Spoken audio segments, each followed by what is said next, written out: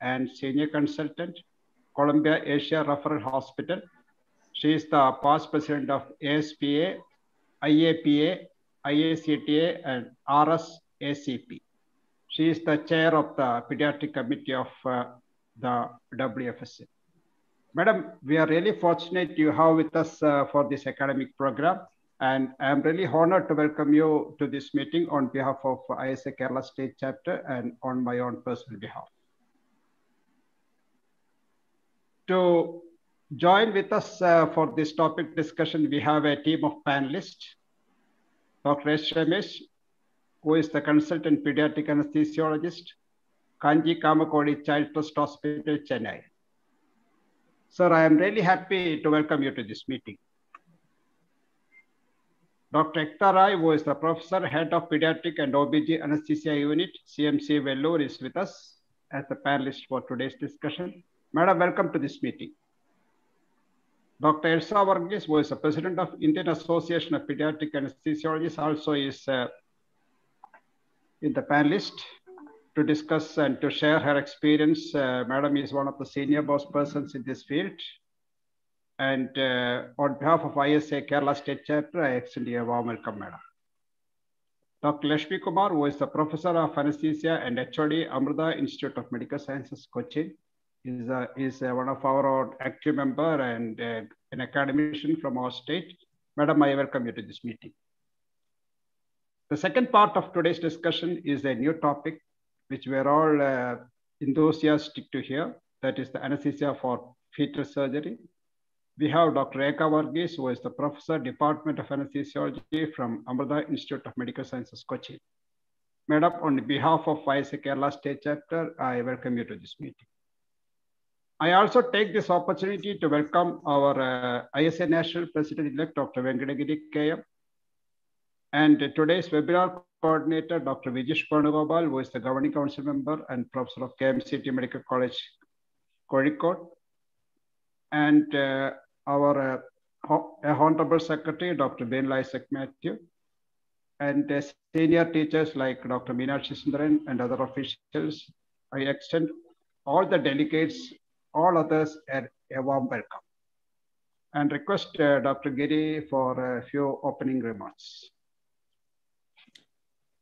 Good evening, President Dr. Nazar, Secretary Binil.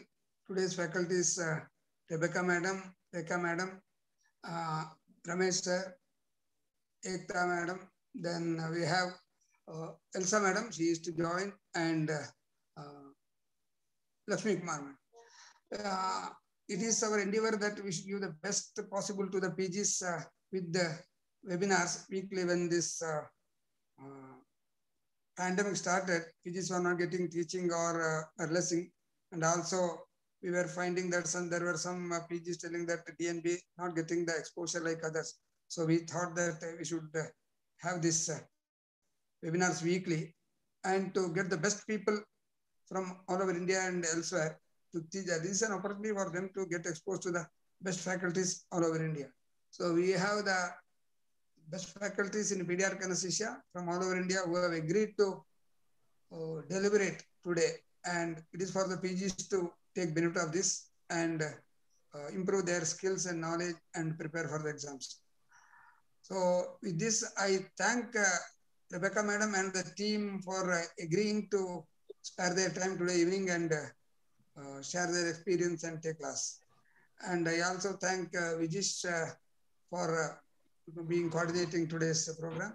Thank you all, and thank you all because we have the VIPs in the audience or this thing, including Dr. Meenakshi. Many are to join that. Thank you all, and over to you, Vijish. Thank you, sir. At the outset, we'll start the program, that is Neonatal Emergencies. This shall be followed by a panel discussion, and then we shall take up the questions in the chat box one by one. So I request all the postgraduates as well as the practicing anesthesiologists to make full use of this opportunity and clear all their doubts. You can put all your questions in the chat box. Over to Rebecca ma'am for her talk on neonatal emergencies.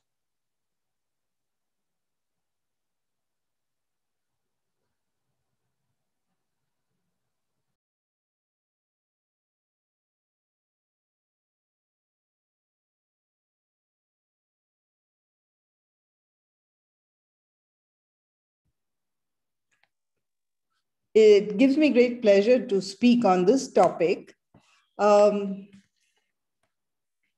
Basically, neonates are different. They have a different physiology. They deal with drugs differently. Their organ systems are immature. They're vulnerable to stress. And therefore, it's important to do a detailed perinatal as well as a maternal history.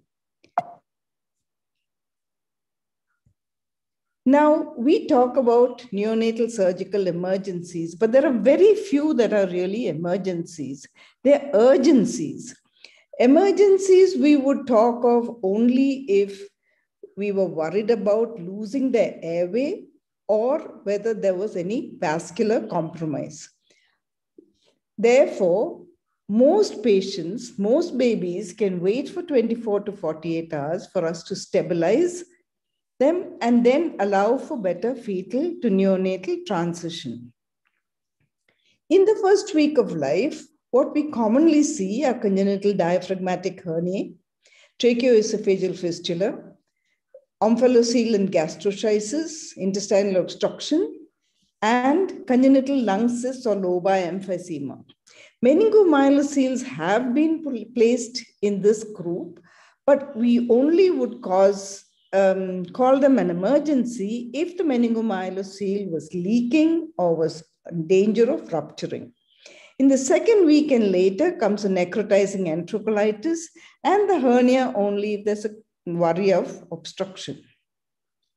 So let's start off with congenital lung cysts or lobar emphysema. There are 4 major congenital cystic lesions of the lung, and they share similar embryological and clinical characteristics. That is the congenital lobar emphysema, pulmonary sequestration, congenital cystic adenomatoid malformation or CCCAM as it is often called, and bronchogenic pulmonary cysts. Where are they located? Some are central. They may be on the anterior mediastinum, maybe at the carina or at the hilum. Others are paratracheal, or they may occur within the lung parenchyma. How do they present? It may be a mass effect, pushing the mediastinum to one side or the other, may obstruction to airflow, which may be fixed, or ball valve effect with hyperinflation. There may be chronic respiratory infection or abscess formation, and this comes on a little later in life. Or they may rupture with hemorrhage or bronchopleural fistula formation. Taking, for example, a congenital lobar emphysema.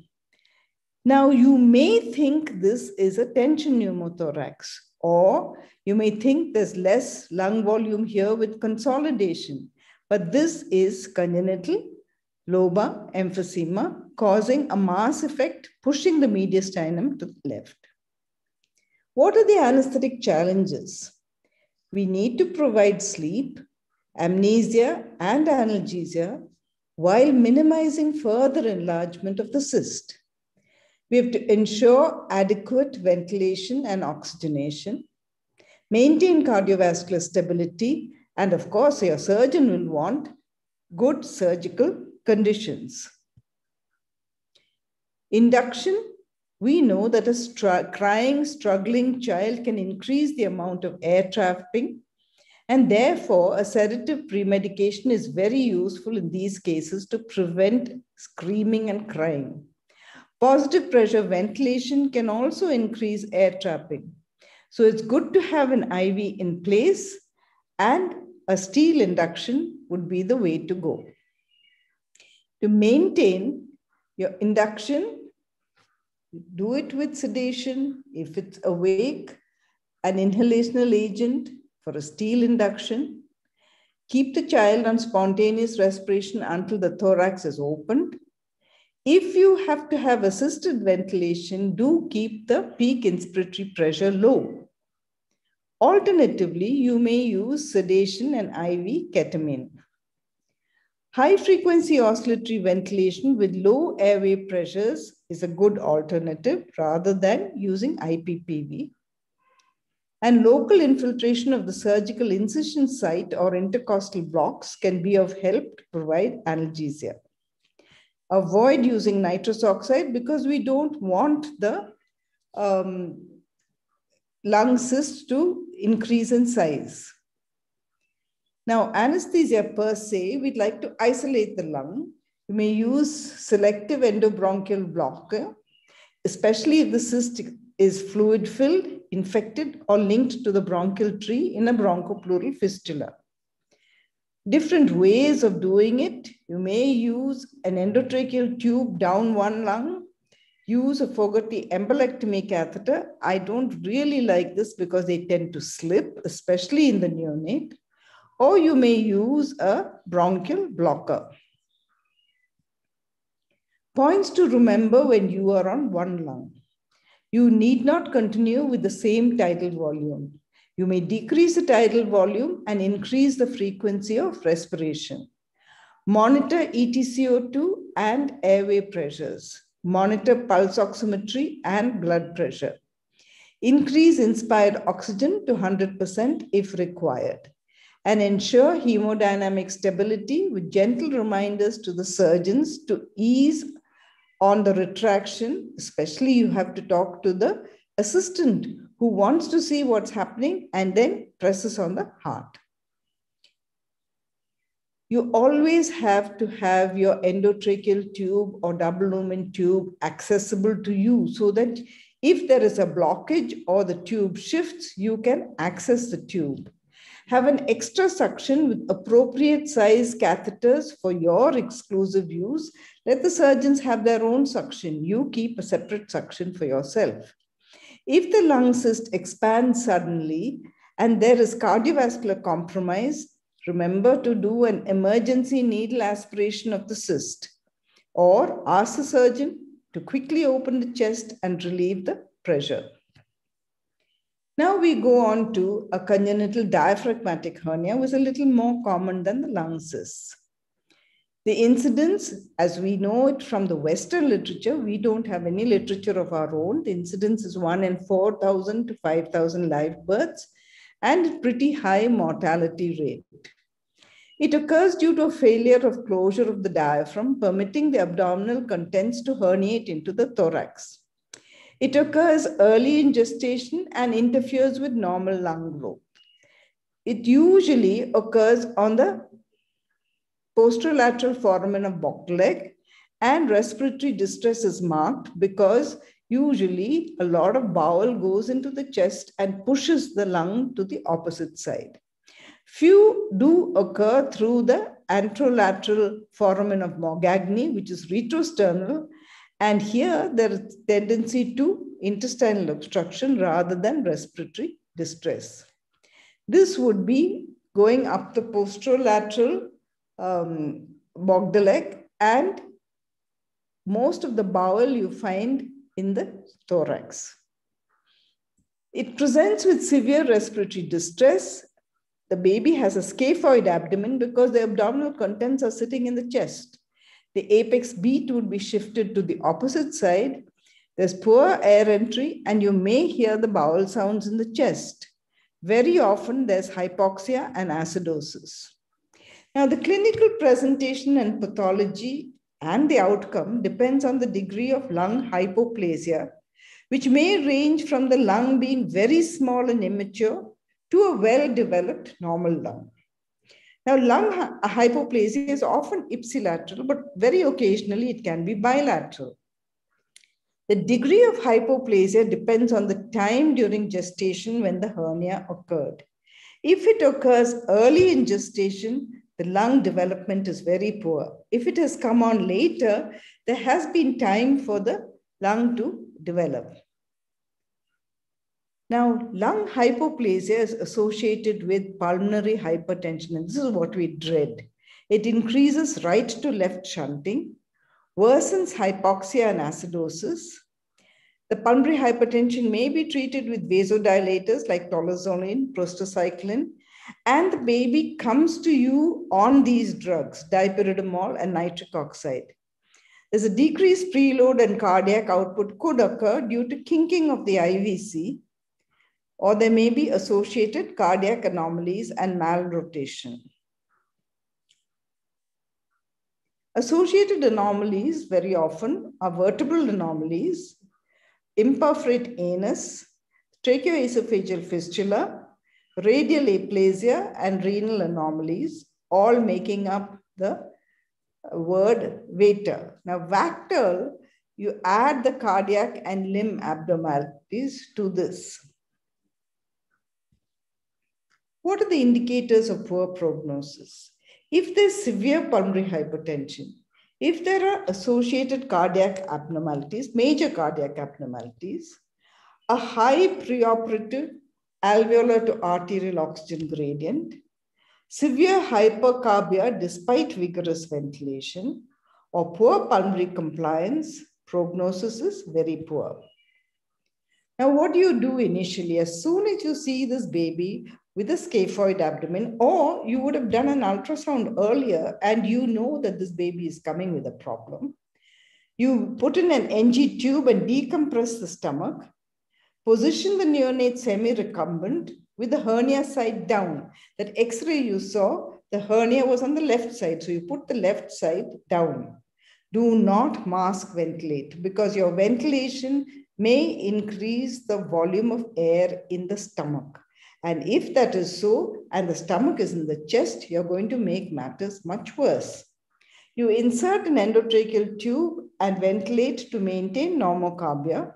Occasionally, you may have to use permissive hypercarbia. We'll come across that in a little while. You must maintain the body temperature, monitor and correct ABG and electrolytes. What are your challenges? There could be hypoxia, hypotension. Has the baby come to you on inotropes or on other drugs?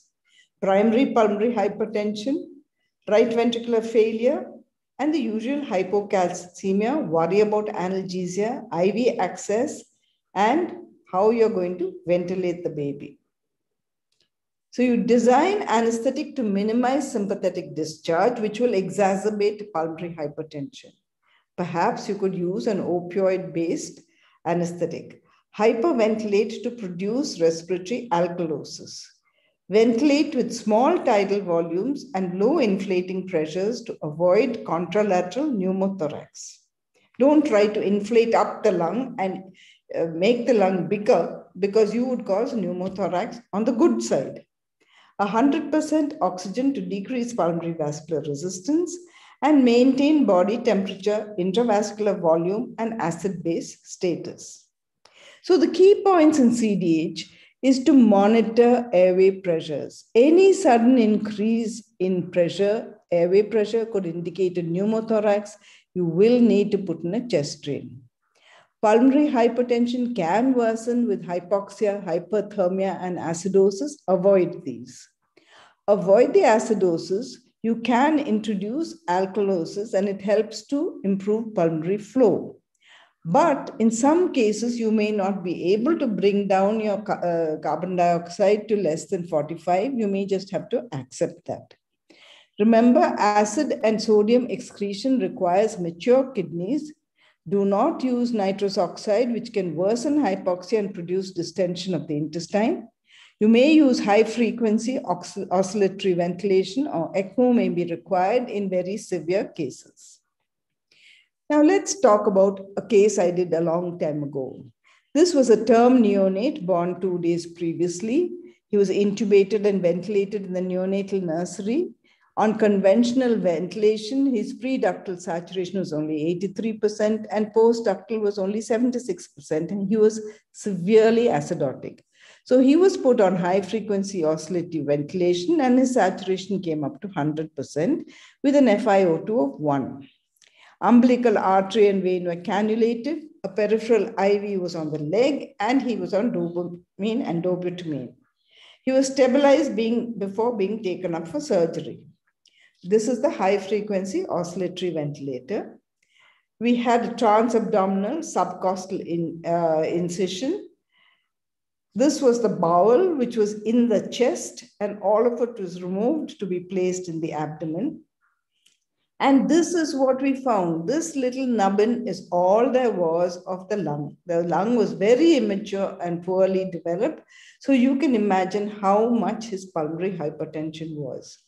The defect was closed with a mesh, but sad to say, we couldn't save that child because we could never take him off the high frequency oscillatory ventilator. The next I think I would like to discuss is tracheoesophageal fistula.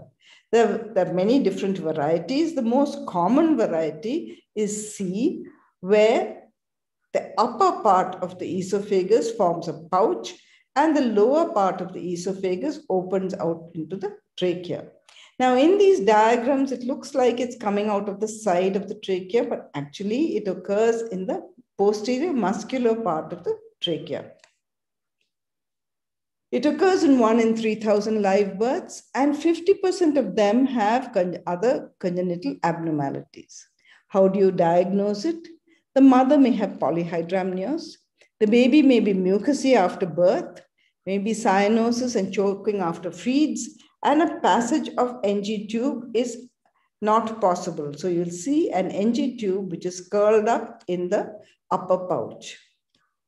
Complications are usually due to aspiration of saliva, aspiration of feeds, and in some cases, the gastric juice comes up and goes into the lungs. All lead to pulmonary soiling and infection. So what do? We keep the upper pouch, the esophageal pouch, free of secretions with suction frequently, chest physiotherapy, and antibiotics. Now, we may do pre-surgical bronchoscopy, and we will be talking about it during the panel discussion. Surgical management may be primary closure. That is, when this pouch is close to the lower end of the esophagus, you may be able to bring the two ends together. But if the space is very wide and you cannot bring down this upper pouch to the lower pouch and anastomose it without tension.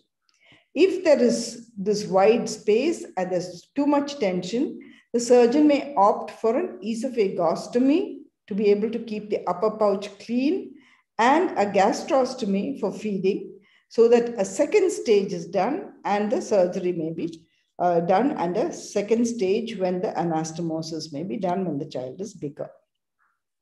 Now, what about intubation?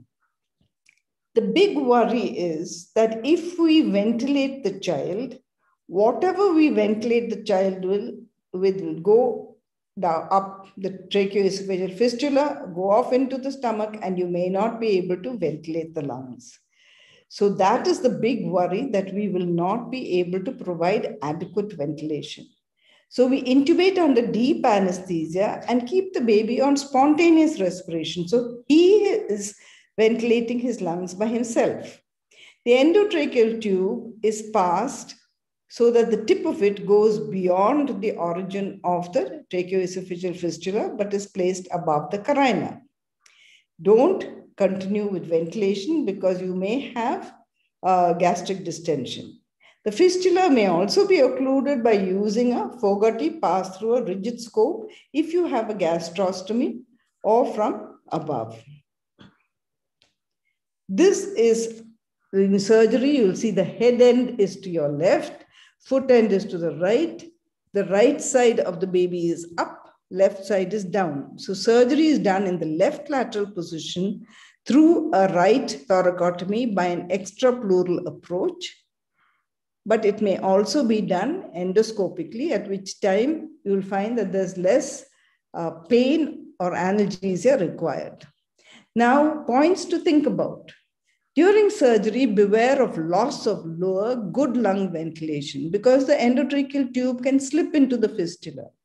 How do you diagnose this? There may be a sudden increase in airway pressure, and you should have a stethoscope on the left side of the chest. That is, when the child has the left side down, fix a stethoscope there before you start the surgery. You will listen to the air entry and it will be good. If you suddenly lose that air entry, it means that your endotracheal tube has slipped. Watch out for over-enthusiastic retraction of the mediastinum by the assistant, leading to cardiac compression and hypotension. Now, if the baby is small, if he has aspirated preoperatively, or if the anastomosis is under tension, consider post-operative ventilation. We go on to another problem, anterior abdominal wall defects, which could be omphalocele or gastroschisis. First, let's look at the omphalocele. Oh boy, I'm going too fast. The omphalocele occurs early in the pregnancy. It's in the 10th week of life. There's non-return of extra-embryonic, of the bowel from the extra-embryonic coelom. And therefore, it is covered with the membrane called the amnion. You'll see the umbilical cord is at the apex of the sac. It's classified into a minor defect, which is 5 centimeters, or a major defect, which may even contain the liver. Because it occurs in early pregnancy, it is associated with other congenital anomalies.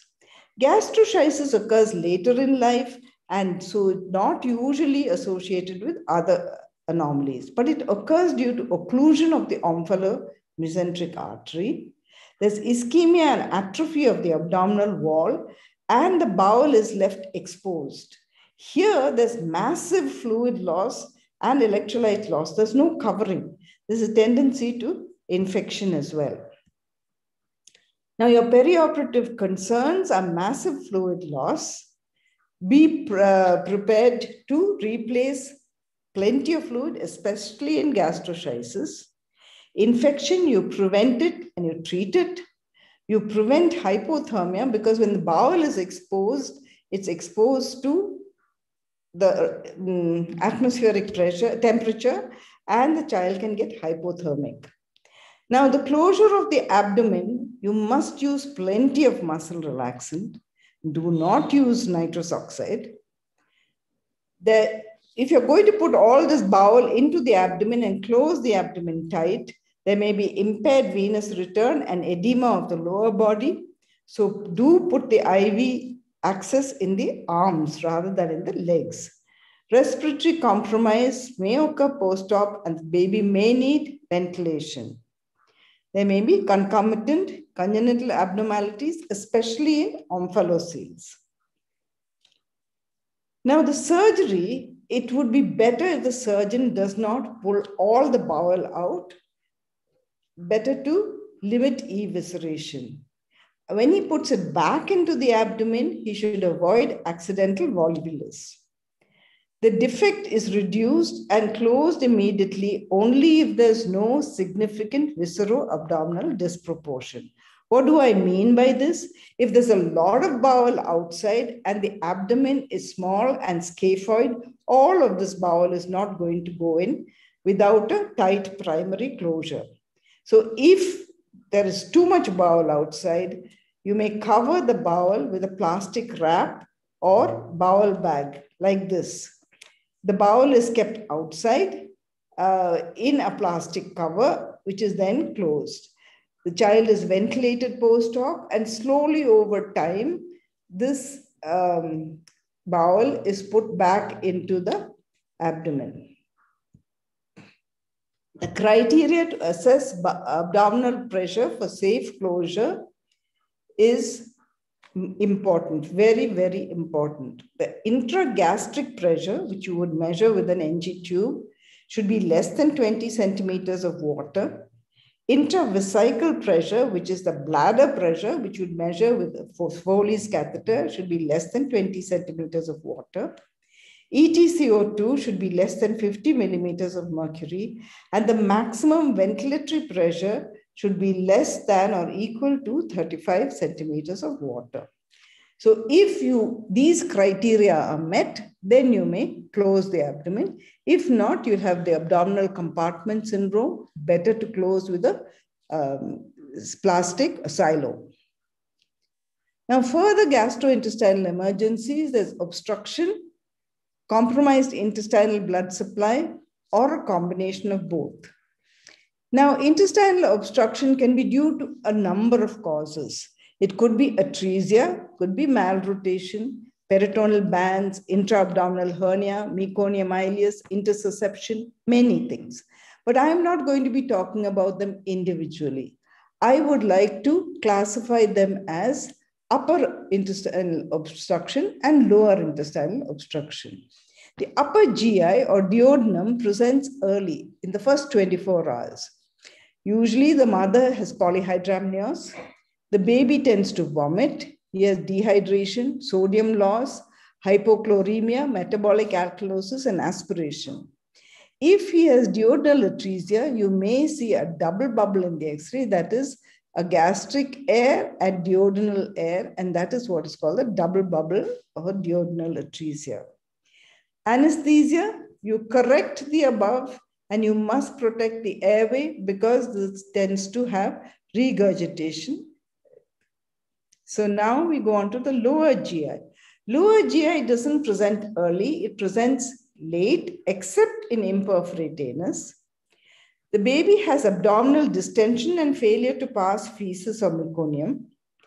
And the sequestration of fluid and electrolytes in the bowel, it's within the baby, it's not outside. Like in upper GI, the baby is vomiting. You can see the loss. Here, the loss is within the abdomen.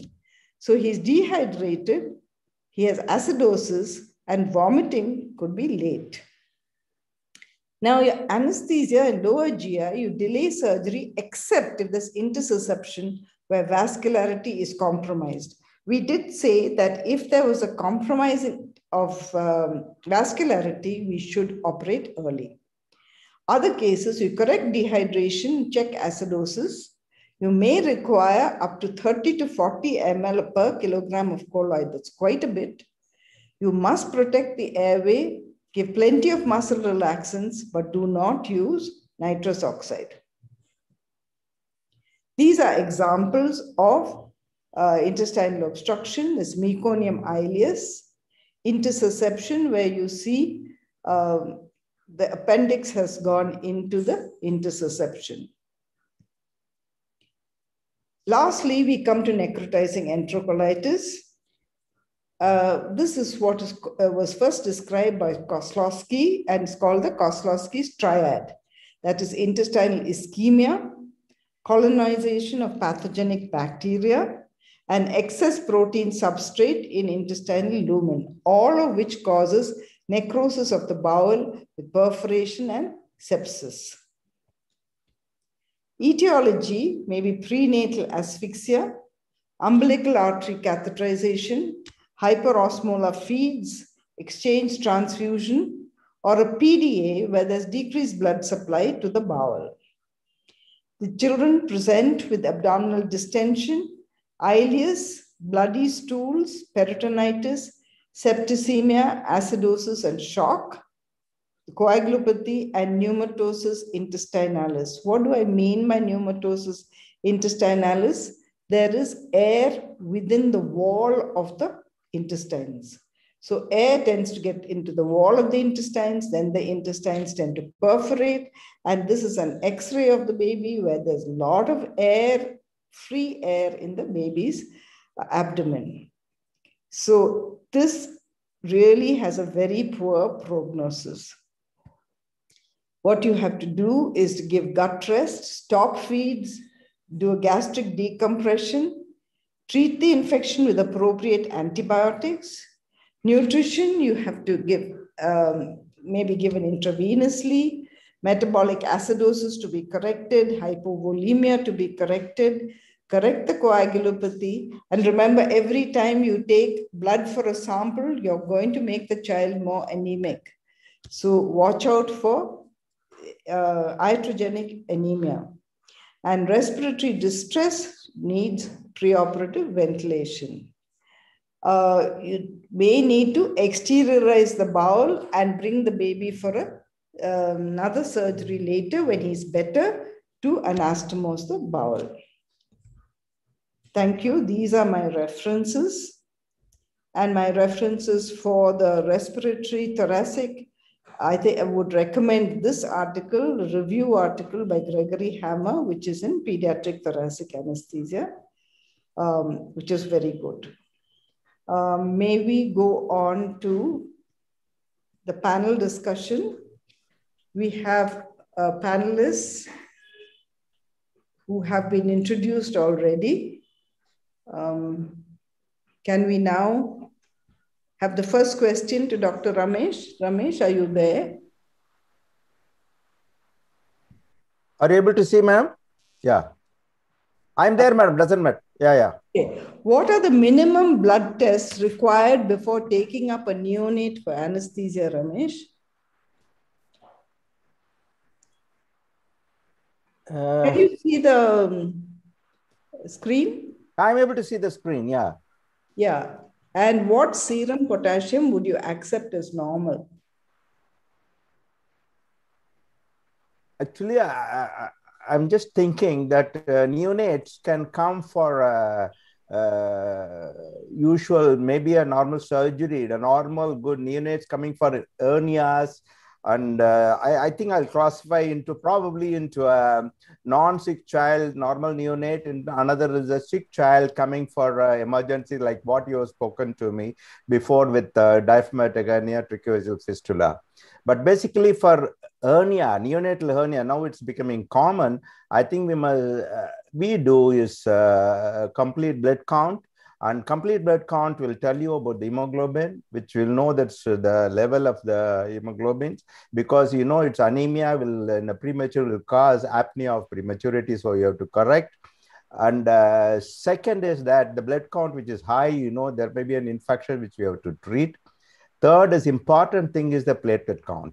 I think that's a very important, because platelet count is the only count which is going to show the coagulation problems, especially the neonate. I do PT and PTT also, but because I'm doing for last about 30 years, I'm still doing PT, PTT. But I think it's not very, very significant as far as the neonate is concerned, because the coagulation in a neonate depends more on the platelet aggregation and fibrin, but still on PT may be normal and APTT is always prolonged. So it is, and whether even if it is prolonged, it is not very clinically correlate with the bleeding or not bleeding in a neonate. But I do PT and PTT, but even in the references, everybody says prolonged not useful, but still some people do. But we don't have a real protocol, and it should be followed by the protocol of the institution.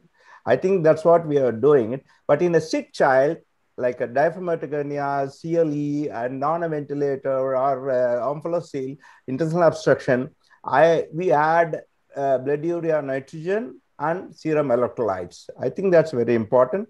And in case your child is on a ventilator with the TEF or with severe infection, I think we can do an arterial blood gas as well. What about serum potassium? What would you accept as normal? You see, this is a very small. I have seen some adult anesthesiologists who have been doing it, and the potassium is 5.8. In neonate, they said it's hyperkalemia. They postponed. I think it's very important to to know that potassium varies in preterm and a neonate, older child, and up to 1 year. As far as the normal potassium, the adult comes after 1 year. So up to 1 year, there are some neonatology books says that premature is 4 to 6.5, and neonate is 3.7 to 5.9. As an anesthesiologist, we can't remember everything, but what I feel is 4 to 6.5, we can take it as a normal. So I think it's 4 to 6.5, we can take a normal for serum potassium. If you get a 6.5, because one thing is sometimes we squeeze and take the blood, then the potassium may be a little high. So I don't think, but a little high potassium, we should not be bothered. Do any of the other panelists have anything else to say about the blood tests? Lakshmi, Ekta, Elsa? No, I don't think I have anything else to add. Okay. Ramesh has said it all. I just want to comment about this. Actually, Dr. Rebecca, I am going back to my postgraduate days. The way in which you are teaching, I think we don't have teachers like this too. So like a postgraduate, we have become a practitioner. So I may not know whatever is say may be useful for the postgraduates, because I don't know, they have to exactly say what is the references and the books. But I think this, because of this, I feel this is what it is. 4 to 6.5 is, I think it is acceptable even in the books to say it's normal in neonate. Okay, Elsa, when is a chest X-ray indicated in neonates before anesthesia? Well, I certainly would not ask. Can you hear me, Rebecca? Yes. Yes. Okay. No, that's a good question because, we seem to be doing routine chest x-rays for adults, but for a neonate, there really is no role for it. For one, if you ask for a chest x-ray, you need to know how to interpret it. And it's a little difficult to interpret chest x-rays in neonates.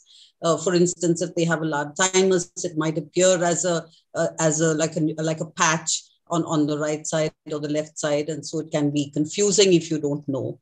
So the actual indications for a surgical neonate would be only, for instance, in the cases that you mentioned, a congenital diaphragmatic hernia where you might diagnose it if you have air-filled bowels in the chest, or a shift of the mediastinum, etc. Or so those are the things you'd be looking for. Or for instance, a tracheoesophageal fistula where you might want to pass a small rubber catheter and see whether it coils up. Those would be the very clear indications, surgical indications. Otherwise, most of the time one would ask for a chest x-ray if there is basically a cardiac or a pulmonary pathology in the baby, either bronchopulmonary dysplasia, or for instance, if the child has aspirated meconium aspiration, or for instance, if the baby has been hyperventilated and there is a pneumothorax. Otherwise, routinely, you wouldn't want to check whether, if you've intubated, where the tube is, or whether it's come out, or when you've re-intubated. But if you have any doubt about the position of a tube, for instance, in the ventilated baby before taking up for surgery, that might be another indication I would think of. I would suggest that we would base our investigations on clinical. Yes, exactly. So if you find a child is tachypnic, or if you're suspecting, if you're in a center which does not have, say, echo, and you're not sure whether the child has a congenital heart disease, then you might want to have a chest x-ray. So in my mind, those are the main indications for. The other thing for postgraduates is gas under the diaphragm. Get familiar with neonatal x-rays, because a thymus is a very large part of the chest in a baby. Yes. So don't think that a thymus is pathological. In a neonate, a thymus is something you may see. The other thing is, when you're requesting an x-ray, if the postgraduate is going with the baby, please see that they put a little bit of lead on the baby's genitals. Protect that baby's genitals if you're sending for a chest x-ray, because it's something that we tend to forget because we are more worried about what the chest is showing. Maybe one more, if I can put one more point in, Rebecca, is that sometimes if the child has got other lines, for instance, an umbilical arterial line, or a venous line, or a PICC line if required, then sometimes you might want to know the position of the tip, and if in case you want it readjusted before taking the child up. So I don't know if anyone else has anything else to add. Lakshmi, do you have? Lakshmi or Ekta? Yeah, if I may, ma'am, it's in a neonate, you really don't have to ask for a chest x-ray. Most of the surgeon wants something in the abdomen. And yes. And when they put the baby probably fits into the entire, exactly. The ends. So it's like pick and choose whichever area you want. So we probably don't ask, but it comes. And ma'am very rightly said you should know how to interpret the chest x-ray. Is a heart globular, or is there an effusion, and other things like the thymus. So perhaps we really don't ask, but many of the conditions in which the surgeon may want an x-ray by default includes thorax as well. So probably then we should know how to interpret it meaningfully for us. Exactly. Thank you. The next question is for Dr. Lakshmi. Most neonates have raised bilirubin levels. When will the high level be considered significant? So when you're talking about a child coming for surgery with raised bilirubin levels, most of the neonatal emergencies which ma'am has made, the atresias, the ileal, jejunal, or radiosias, actually come as being time for bilirubin to rise. So you don't deal with raised bilirubin in that group. So there is a somewhat select group, perhaps for say posterior urethral valve surgery or ureteric surgery, or sometimes a thoracic surgery like an emphysema, that may present to you with bilirubin levels. Now the next thing is, what kind of bilirubin levels would you see? Day 5 to day 15, perhaps you would see only a physiologist. The causes of it most often are ABO or RH incompatibility, rarely G6PD deficiencies, and then some other congenital abnormalities. When would I be worried? Well, actually, by the time the surgeon and the neonatologist confer on taking the child for surgery, you will have an idea. Basically, you need to know if the child is preterm or full term. Now, when I spoke to the neonatologist, they said there is a nomogram which is by Dr. Bhutani, and they have nomograms as when you should alert your reflexes or think of phototherapy on bilirubin levels, and these are largely based upon the maturity of the child and the level of bilirubin. So a full child beyond 35 weeks only needs phototherapy if the bilirubin levels are about 20. Whereas a preterm or small for gestational age, you may want to have phototherapy that is given at lower levels of bilirubin. So the level that I consider significant will be subjective based upon the child's maturity. Thank you. Next, Ekta. What are the common antibiotics that you'd use in a neonate and their dose, which is used for prophylaxis before surgery, or if there's a pathology like, say, necrotizing enterocolitis, or if he's got a lung abscess or whatever, what are the antibiotics you'd like to use? So first of all, by default, giving antibiotics may not be a very good idea. So judicious use of antibiotics based on what kind of patients we are dealing with, what kind of environment we are in, and also on the, as ma'am said, based on pathology, which decides what surgery is going to happen. So based on these three factors, we decide. And most of our patients do get prophylactic antibiotics. And the common ones are beta-lactam, narrow spectrum, along with aminoglycosides. So we again have little bit consensus conflict here.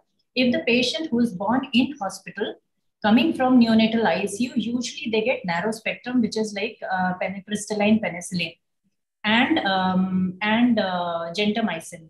Whereas if the patient is born outside the hospital and coming straight to a pediatric surgeon, then they go for broad spectrum antibiotics, which is ampicillin and gentamicin. So these are the common drugs we use. And for anaerobe, obviously, we add on flagyl, which is metronidazole. We have to be very little careful about the doses, which is dependent on their age. What about other drugs you'd like to give before surgery? Like, say, do you give vitamin K, other things that you would give a neonate before they came for surgery? So if neonates are coming, usually if they're born in hospital, everywhere they get the first dose of vitamin K, which is 1 milligram usually. If they have not got it, then pre-surgery, we do give them vitamin K. Apart from that, because they are fasted pre-operatively, so 10% dextrose or 5% dextrose, depending on the condition of a neonate, is being started. Obviously, they don't get sedatives, they don't get unnecessary analgesics, but if they are intubated or if they are intubated, then obviously they get sedation and analgesic on top of the other drugs. These are the two drugs generally we give, dextrose and vitamin K if not given. What sedatives do you give usually to the ventilated neonate? They get fentanyl, which is both sedative and analgesic. Okay. Ramesh, most of the neonates have murmurs on auscultation. How do we decide whether they are significant clinically?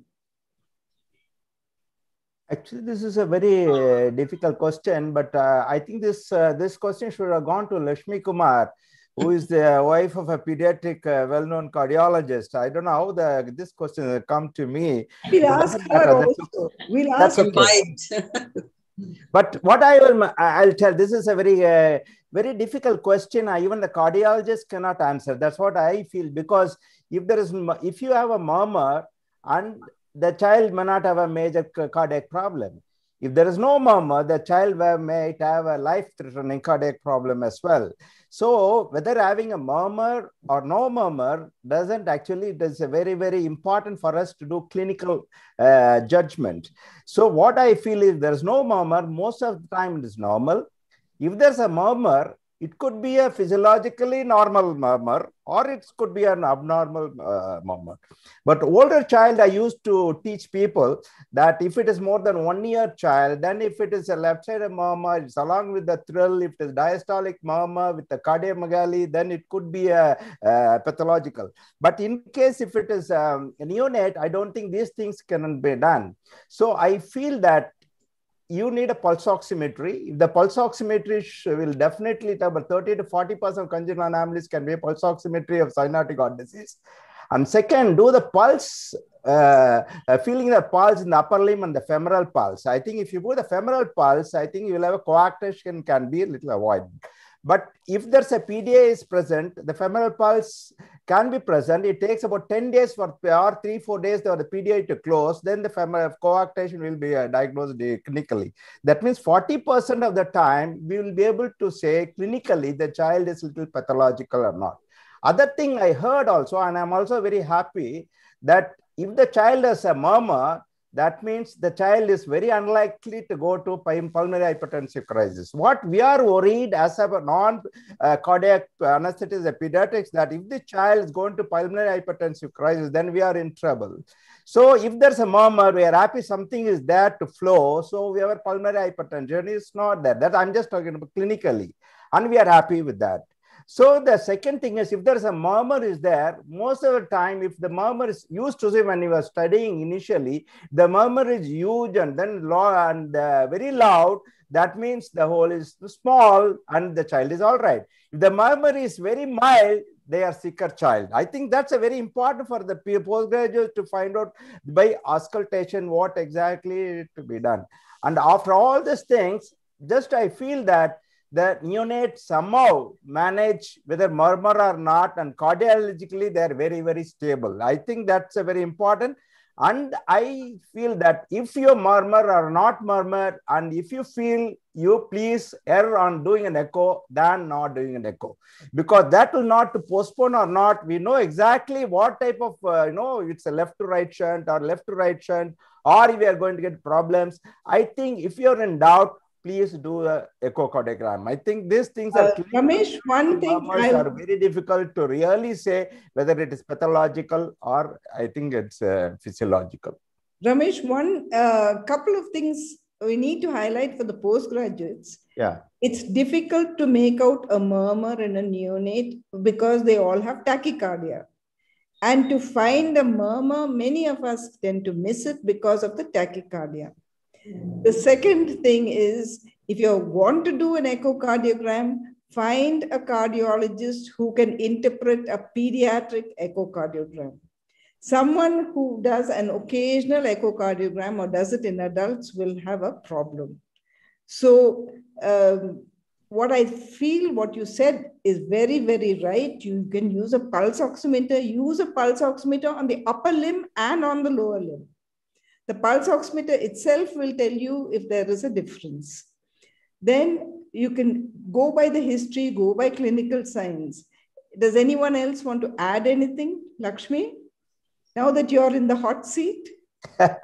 Yeah, I wanted to say that we find it very difficult to pick up murmurs. And we go occasional circumstances when it's semi-emergent and you're Saturday, the child is pink and the saturation is good, we take. Otherwise, an echo is asked for, and most of the time they pick up, but even then, sometimes they miss some lesions which are picked up later. So I guess it's a very challenging field, and we go by what Dr. Ramesh said.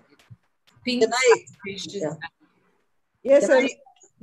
Just some practical problems that I faced.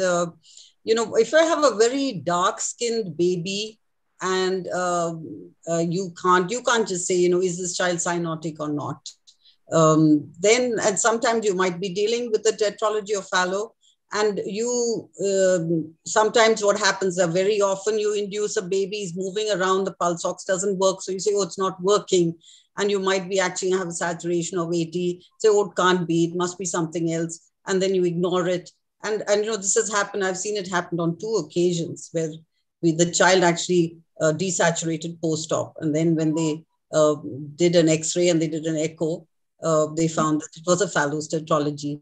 And the anesthesiologist didn't believe the pulse oximeter. So where you're talking about, you know, how it's so important that if you think it's not working, change the pulse oximeter. And if there continues to be a persistent problem, believe it. And then say, okay, I'm dealing with a problem. Thank you. Elsa, the next question is for you. What would you consider basic monitoring for a neonate undergoing emergency surgery? And what is the acceptable SpO2 in the newborn? Well, I think, I mean, when you would say basic, I think it should be standardized everywhere. If you're dealing with a neonate, you should be able to have the basic monitoring of blood pressure with a suitable sized cuff, whether it's for a premature baby or for a term baby, they will be different. You need to have 2 pulse oximeters, as you very rightly said, one in the foot and one in the right upper limb, preferably. And why so? Because again, if there is, let's say, a PDA, for instance, where it's likely to be, it might reopen, you would then know if there is a shunting. Like the child may not be shunting when you induce, and then you have a rise in pulmonary arterial pressures, and then they start shunting, then you will pick it up early. So it's important to have 2 pulse oximeters, lower limb and right upper limb, not left upper limb. And then we're talking about temperature monitoring, which we all know is very important, and ECG, and it's important to have the small stickers, not the big ones, so that, you know, they cover the whole chest. And I still believe that it's worthwhile having a stethoscope. If you have a esophageal stethoscope, nothing like it, very gently introduce it, and then you don't have another big plaster on the chest. So we're talking about ECG, heart rate, we're talking about pulse oximeter. And in my mind, you have to have an EtCO2.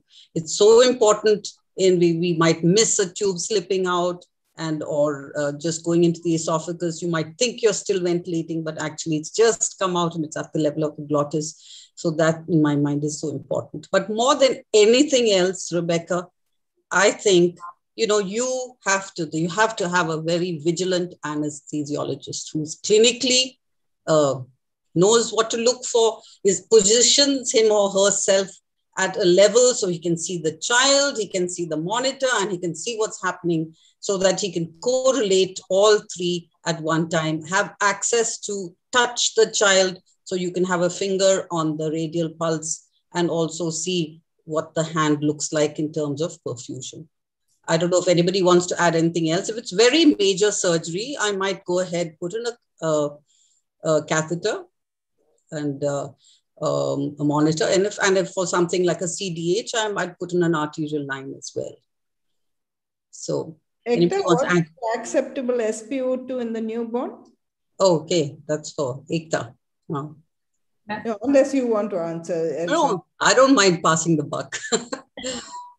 So we should look for the baseline number and should stay there.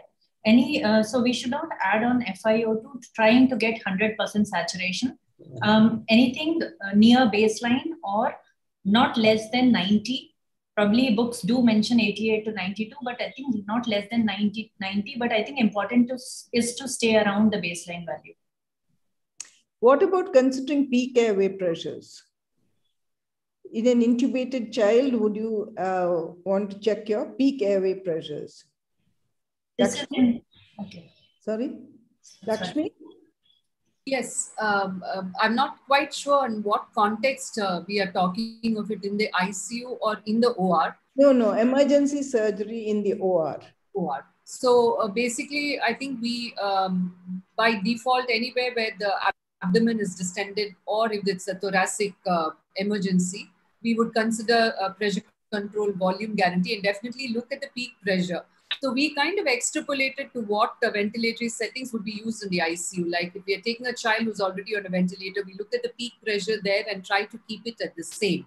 Otherwise, we try to target the lowest pressure that is giving us reasonable control of CO2 and adjust with the rate to try within the peak pressure. So somewhere less than 25 definitely would be a target. The lungs are very compliant, perhaps less than 20 would be good. Thank you.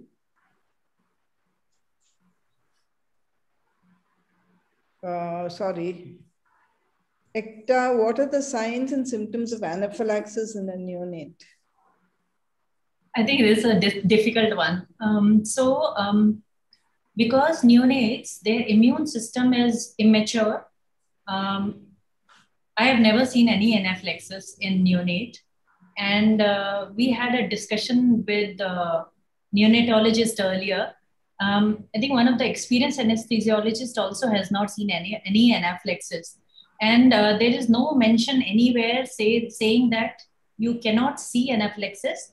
But the thing is, I've not even read a case report anywhere for anaphylaxis. So I don't know the answer. I didn't give you this question. The question came from the organizers. So whoever that is, shoot him. I haven't seen an anaphylaxis in a neonate. Yeah, so I think physiologically it should not happen because their immune system till 3 months is quite immature to cause anaphylaxis. But I am not so sure. Thank you. Lakshmi, can you describe the post-op ICU management of a baby, say with gastroschisis, whose abdomen has been closed with a silo? Ma'am, your lecture was so beautiful and you did cover a part of it, so I don't have too much to add. If a baby's abdomen has been closed with silo, it means that they have not been able to push the contents inside, either because of edema, or if the content is pushed, it causes so much of pressure that blood flow to the internal organs is compromised. So meticulous asepsis, perhaps vigilance towards the color of the bowel that you see from outside.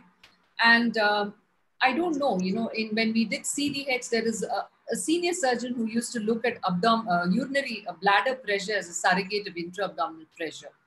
But when I checked with the neonatologists, they don't seem to be following that so much. And as a person who's done a lot of abdominal surgery, I know the emphasis in abdominal compartment seems to have come down over the years, perhaps because we are more aware and are preempting the happening of that. So for this, I would just mention perhaps that the looking at the color to make sure pressures, you don't give any CPAP where the bowels can actually distend and contribute to increased pressure. And you correct any fluid losses like with albumin or something that will help reduce bowel edema. And perhaps one can consider monitoring intra-abdominal pressure either through intragastric or intravesical bladder pressure. The thing is that over time, they decrease the size of the silo so that the bowel tends to slowly fill up the abdomen. And then over time, only they think about closing the abdomen. They don't do anything very dramatically or push the child into, because if the diaphragm, if it gets pushed up and is splintered, then you will not be able to wean them off ventilators. So that was the main thing that they have to think about. Ramesh, what is your opinion on the usefulness of rigid bronchoscopy prior to anesthesia for tracheoesophageal fistula?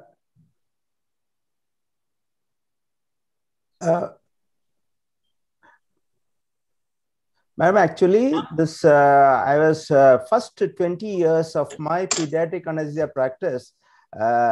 I was not doing any rigid bronchoscopy, and just clinically judged and positioned it, did the surgery, and somehow we managed, and some of the neonates we have lost, and because of positioning of the tube, and then second time we have to reopen for a second fistula.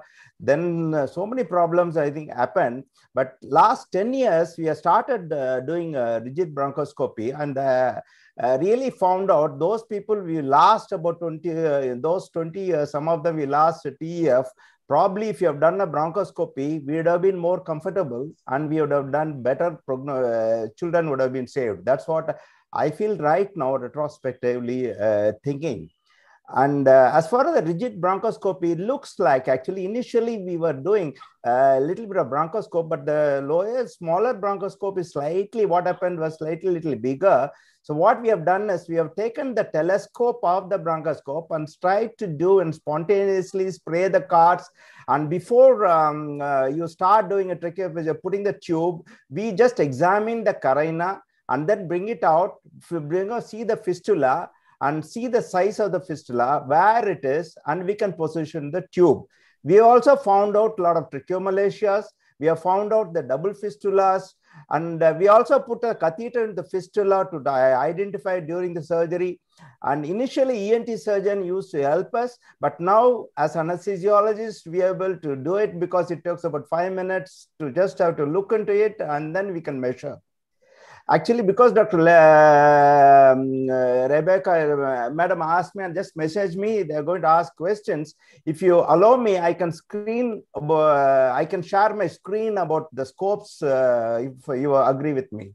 I just wanted the postgraduates to know why this question came up. Yeah. It is mainly because, as Ramesh rightly said, you may not have only a single tracheoesophageal fistula. There may be a second fistula. There may be tracheomalacia, which you make out only on spontaneous respiration. Once you give a muscle relaxant, you can't make out tracheomalacia. So on spontaneous respiration with local anesthesia, if you go in, it may be you doing the rigid scopy, maybe the surgeon doing the scopy, whoever it is, will go deep in up to the carina, and as they withdraw, check for the opening of the fistula in the posterior part. Fistula usually occurs in the muscular part of the trachea. It doesn't occur where the cartilages are. So you look for it at the posterior aspect, and also look for the movement of the cartilage to see if there is tracheomalacia. Yes, Ramesh, I will stop sharing and you may share your screen. Okay, this is just I couldn't get all the how we are doing it. I just want to update, because what I have done about 20, if you think back, I think I just learned in last 10 years. So I'll just share if possible. Are you able to see that? Is it okay? Yes.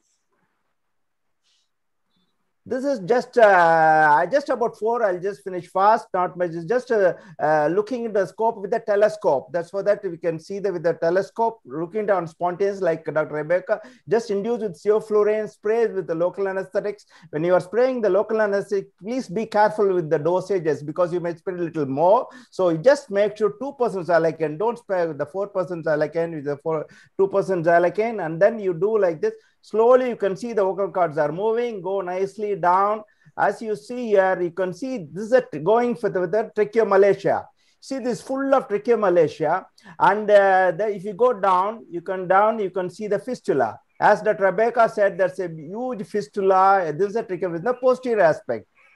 You see, what this one is, many times post-operatively, with the surgery is done very well and we are not able to extubate, we thought it's maybe a tracheomalacia, but if you approve pre-operatively, then we can show that wait for about a week or 10 days before slowly you take. On second, we can also tell the prognosis to the patient parents. It is not because of surgery, it could be because of tracheomalacia, because tracheophysiological fistula is formed because some abnormality in the tracheal formation. So it is not something is the associated condition. It is actually a fistula because of the tracheomalacia as well. So I think it is not the question of surgery. It is the tracheomalacia. It takes a long time to do it. I'll do another one.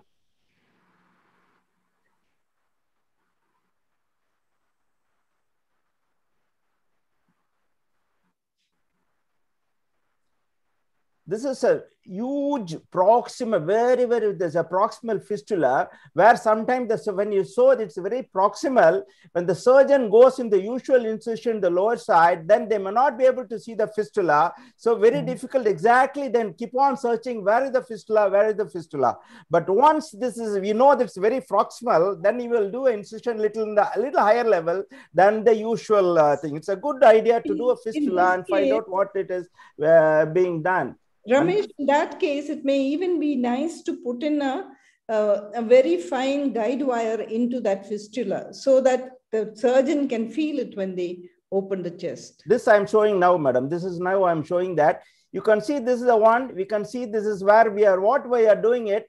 We are seeing the fistula here. This is proximal, same child. What we have done is, with the help of because bronchoscope is very difficult, we have done with the cystoscope, with the fulgurating cystoscope, which is 6.5.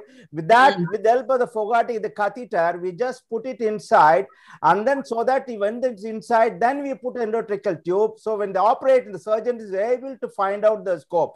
Not only what we have done is that in the Fogarty catheter, we put it distally, then we inflate it, then they pull it, so that the proximal and distal part of the trachea come closer so that they can suture it. I think a lot of things we learned by this particular type of technique. The other one is, I just want to show you, when you put this one, when you put the scope, we see where is the carina. Then in that particular scope, I mark it. Then I pull it out slowly. When the fistula, I mark it.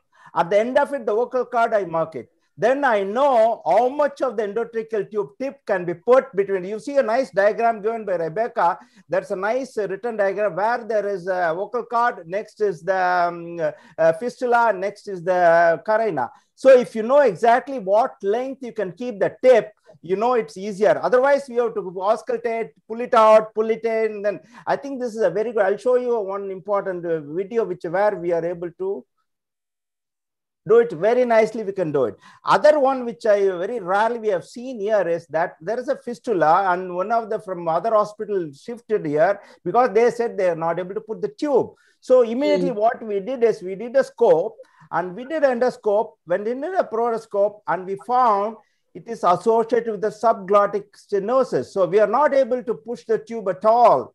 So immediately, so as soon as the subglottic stenosis and fistula is again, so immediately that particular set itself, we did a tracheostomy, and then we did a tracheostomy fistula. After 3 years, the child came and did a tracheal reconstruction.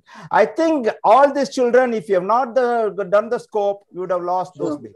So I think this is what we have learned. So I'm really happy that Rebecca messaged me that they're going to ask this because we all learned. I think we should do it. And we think, I used to think when you're doing a bronchoscopy in neonate, oh, big procedure, oh, it's a lot of things, and there will be pneumothorax. I think if you start doing it, I think it's a fairly simple, not that I'm in a simple procedure, but you should have a proper equipment. And initially, we have an ENT surgeon by the side who can really help us out a little bit. But the problem is to get an ENT surgeon, at the same time, coordinate in a private place is difficult. So you can start doing it. I think it's amazing. If you're lucky to have a very small, rigid bronchoscope, it is useful because you can maintain the respiration. Oxygenation through the side arm can be done. That is, if you're lucky to have a very fine, very small scope. Rigid scope. If you don't have it, then you have to think laterally. You have to think of alternatives. Like you said, you may use a cystoscope, you may use only the telescope. It will be different. But if you're lucky to have this, it's fine. There was one question in the chat box which came up, which says, would you use a cuffed endotracheal tube in a patient? Use of cuffed ET tubes in neonates, especially in thoracic surgery, in the lateral position. Do any of the panelists want to get involved in this? Yes, Ekta? So we are still using uncuffed tube for these babies. Reason for that is because neonate is not very happy to have them with cuffed tube, but I think I will go for cuffed tube provided I have a manometer and I can measure cuff pressure and keep it. I think it also depends on the type of cuffed tube. Yeah, micro cuff. It has to be a micro cuff, and it has to be the distance from the cuff to the tip has to be a non-beveled tip. Yeah. Then maybe you would consider it. Yeah. Only micro cuff, ma'am. Ma'am, I just wanted to add to Dr. Ramesh's thing. Very informative. Sir has shown all that videos. We also are doing actually for last 5 years the fiber optic. We are doing with fiber optic because we have it. So we are doing, but is very useful. We had many, like Sir has shown many videos. We have many situations where actually the fistula was actually in right bronchus, not nowhere near in trachea. So many times we ruled out tracheomalacia with this fiber optic vision. And then we had one case where the whole approach to the surgery was changed because as sir said, the fistula was very, very proximal. So actually they went cervically rather than thoracic. So what is the anesthetic management when you use a fiber optic scope? So we put in, when they come, we leave them spontaneous or PSP Pro not exceeding 10 centimeter of water, put in LMA, and through LMA we do this. We only doing it, and that's about it. So anesthesia is it's sevoflurane, oxygen. It's Tiva, ma'am. Mostly it's Tiva. Dexmed. It's dexmedetomidine. So LMA with dexmedetomidine. Okay. Any more questions that have come? Ma'am, there are a few more questions in the chat box, ma'am. If it's okay, can we take them? Yes. Dr. Vinay, I feel that bronchoscope pre-op tracheophyseal fistula, you will become a standard of care. That's what I want to tell you. It is not because Child Trust is having or CMC is doing. I think that's all not going to be there. In a specialized center, I feel pre-operative bronchoscopy or telescope, you will become the standard of care in as far as the management of tracheoesophageal fistula. Yeah, thank you, sir. Ma'am, there are a few more questions in the chat box. If you like, what is the induction of choice in neonates? Anybody want to answer that? Lakshmi is keeping quiet. I know. This one's for Lakshmi. Again, it would depend upon the type of surgery that the child is coming for. So if there's something where you actually want to keep the child breathing spontaneously, then sevoflurane. If it's something like you're worried about aspiration, then I would go for IV induction. So there's nothing like what is the most optimal. It is something what you're most comfortable with. I do use propofol. I do use sevoflurane. Sometimes I use ketamine. So it's a matter of what you feel most comfortable with. So I wouldn't be able to say, except there are situations when I want to keep the child breathing spontaneously, I would go for sevo. And if it's an atresia or something, I would do an IV induction and a modified rapid sequence. I hope that was clear enough. I think what you said is right. It's an individual choice for an individual patient. Each patient is different, and we have to take each patient on their merits and demerits. The next question, please. The next question would be, ma'am, how do we measure intragastric pressure? With a nasogastric tube. You have a nasogastric tube in place. You have to take the pressure on the nasogastric tube. Just like you do intravesical pressure with the bladder, with a catheter, you have to use a manometer on that. Next one is on hypoglycemia. Hypoglycemia in neonates, how different it is from adults, and what about its management? Ramesh? Definitely, I think hypoglycemia is a very important, this one, but what's important, most of the time neonates, they're all on dextrose. Most of them neonatal ward, they're all on dextrose.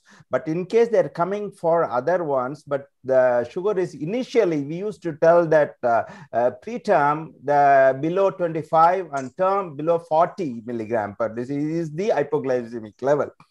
Recently, I found whether it's a preterm or a term, it is 40 milligrams. So I think it is not exactly 25 milligrams, more or less. The definition of hypoglycemia neonate is less than 40 milligram per 100 ml. That is the present definition. Though in preterm it is 25, term is 40. I think that's a very important. But when unless otherwise proved, not what is an hypoxia, if the child is really floppy, I think of hypoglycemia. I think that is why unless otherwise proved, think of hypoglycemia especially in a preterm. And you don't mind giving little more of a dextrose. Don't get with the help of 10% dextrose. If it is you need only 5% dextrose is enough to correct your hypoglycemia. And you do your blood. If you're in doubt, please do the blood sugar. I think that's what it is. Don't assume that. Please do a blood sugar on the bedside. That's why in a neonate, if it's a major surgery, you do one side maintenance fluids with dextrose going on, and the other limb, you do a replacement solutions. If it is the question of pre-op fluids, we in all the pediatrics, we are all thinking of dextrose or non-dextrose solutions for the maintenance. But one definite indications for using a dextrose solutions is in neonate coming for even for hernia or anything. It is not, it should give with the dextrose solutions. People are saying about 5% or 2%. Both are quite okay with that, but you can, no need to give 10% dextrose, but you can use with 5% dextrose or 2% dextrose with the ringer lactate. Both are all right. One indication to give dextrose. With the neonate, we may give a higher concentration. Yeah. So in the older child, it's different. But for postgraduates, they must remember we are talking about replacement fluid separate from maintenance fluid. Yes. Yeah. Are there any ET tube fixation formula for neonates? Fixation formula for neonates. Are you talking about the American children? Are you talking about the Indian children? You're talking about premature babies? You're talking about nasal intubation? Talking this thing? I think you have to take all that into account. Does anybody want to take that? I think as per the books, what we have learned is 1 kg child, 1 kg neonate means 7 centimeter. That's a rough guide. Always it's a rough guide. You have to auscultate once you have placed in the tube. 2 kg 8 centimeter and 3 kg 9 centimeter. And you have to flex the head and extend yes, the head. You have to check it. All this, what you get from the books is Western literature. Yeah. So their babies, but if you go by weight, it's different. 1 kg, 2 kg, 3 kg is not just a neonate. And also about the fixation, I'm not sure what the question was. How do you fix it? I mean, one has to be very careful how you actually fix a tube because neonatal skin is very sensitive.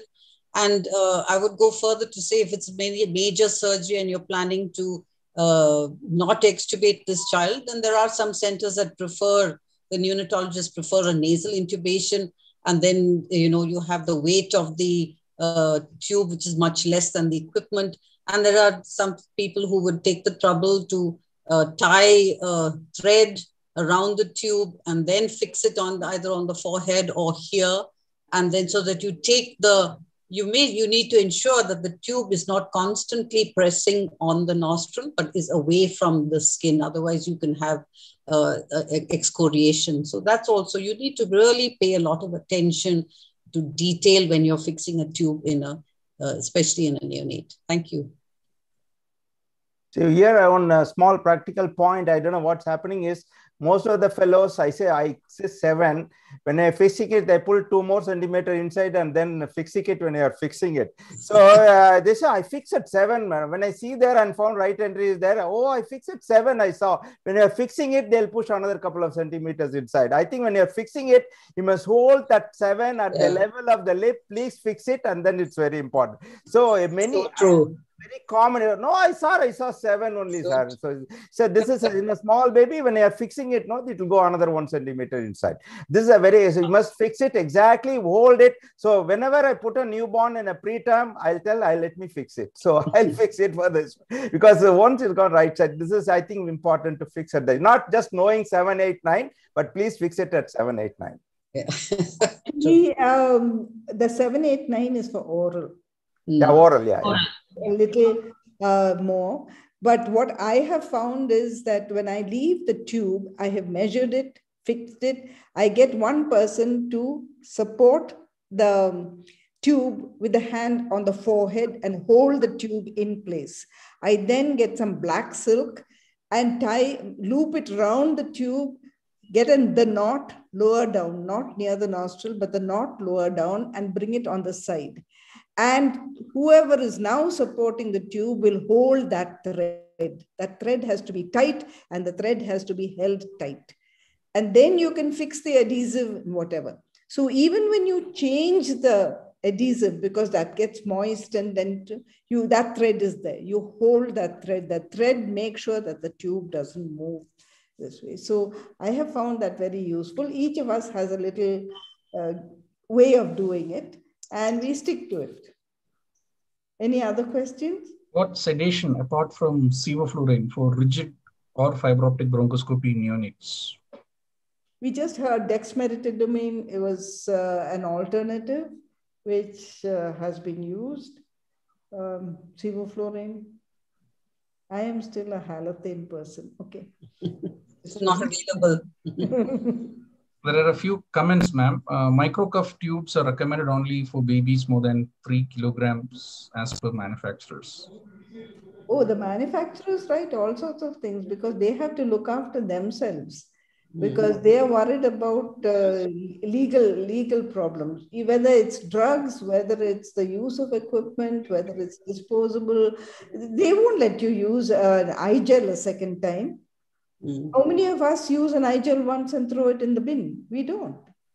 So it's the manufacturer will put in whatever they are supposed to put in. We are a little more careful when it comes to those things. I think we have answered most of the questions. There was a question, can you use a fiber optic scope instead of rigid scope? I think already it was answered. Yes. There was one question on subglottic stenosis. Yeah, management. Yeah, I mean, I think as Dr. Ramesh said, these things can come up just out of the blue, not just with the tracheoesophageal fistulas, but even for regular abdominal emergencies. We had a situation where they had 2 attempts at intubating with a 3-size tube and couldn't get it in it. And that's when I was called in. And that is where Dr. Ekta's technique, where you put in a LMA, have a look with the fiber optic, and then you'll be able to see there's a subglottic stenosis. And if you're lucky, unlike the situation where Dr. Ramesh described, where they had to do a tracheostomy, you could then say go in with a 2.5 tube, and then, but then expect that you might have some significant amount of croup or problems post-op. So if you are suspecting that the tube is not going down, suspect that there is a problem, and have a look with the scope. And as Dr. Ramesh says, if you have a bronchoscope, use it. Use it for any patient who has any laryngeal issues, any thyroid issues, any upper airway issues, and you'd be surprised at how many other problems that you will be able to notice and pick up. Thank you. There's one suggestion saying that people have stopped using nasal intubation in neonates. Some hospitals have, some hospitals have not. Some neonatologists want a nasal intubation for post-op ventilation, others do not. So I think we'll have to, it's a team who works together, and we have to see what works best in that institution and for that team. So thank you. And there's another question, can bronchoscopy for foreign body removal be done with flexible bronchoscope? This, today we are talking about neonates and neonatal surgical emergencies. Maybe we'll do foreign body bronchus another time. So we will tell the Kerala state people to think about foreign body bronchus another time. Thank you. Ma'am, there is a question on fluid. What is the fluid of choice? I think Dr. Ramesh has answered that. Yes, he said for maintenance is different, for replacement is different. So Ramesh has answered it. And if you want to go into great detail, then you'll have to talk about what the loss is. Like if you, Lakshmi brought up the reason when you may have to give colloids. Others, maybe it is the loss of crystalloid. So each has to be done. In neonates, we give a higher concentration of dextrose, and we will do repeat dextrose. The question for halothane for recurrent surgeries, ma'am, when we had nothing else, yes, we used halothane for every surgery. But now we don't have halothane at all. Please use sevoflurane because that's what you have. And there's one more question. May you please explain how to do inhalational induction? How to do an inhalational induction? It's a question. Now, what do you want to do? Do you want to grab the child and take the child in and put the child on the bed and put a mask on his face and turn up sevoflurane to 8% and frighten the child out of his wits? Or do you want to do a steel induction? We are talking about neonates. Neonates, they have no separation anxiety. We can bring them in. Those who are coming in for emergency surgery will have IVs in place. You could use some fentanyl and you could do a steel induction. There's no problem when we're doing neonates. When it comes to older children, well, that's a different ball game entirely and not for the scope of today's discussion. Thank you, ma'am. Thank you, Rebecca, ma'am, for that excellent talk as well as for the discussion. Thank you, Ekta, ma'am, Ilsa, ma'am, Lakshmi, ma'am, and Ramesh, sir, for taking part in the panel discussion. I think there are a few, not few, there are a lot of eminent anesthesiologists who are watching this program. I think if Binil allows them, they can put in a few comments. Of course, they can unmute and make their comments.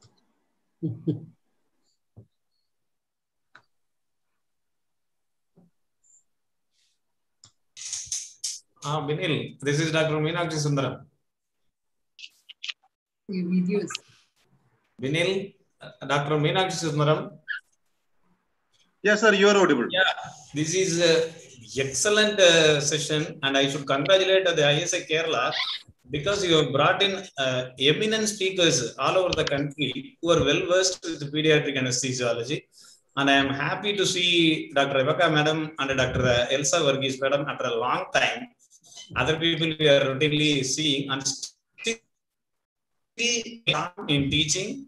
The interest, the passion towards pediatric anesthesiology is tremendous because Dr. Ramesh, Dr. Ekta Rai, and Dr. Lakshmi madam, we are listening frequently. But these two, it is phenomenal. It is a great session. And see, I entered by 5:55 and I asked Binil secretary to admit secretary because he has not allowed us to join. So what I want to say, we are very much eager and this panel is very excellent, very, very excellent because it is something unimaginable. I was not waiting for any session. I have to request Binil, congrats the team, the panelists and the ISA Kerala for the wonderful session. Thank you. Thank you. Thank you so much.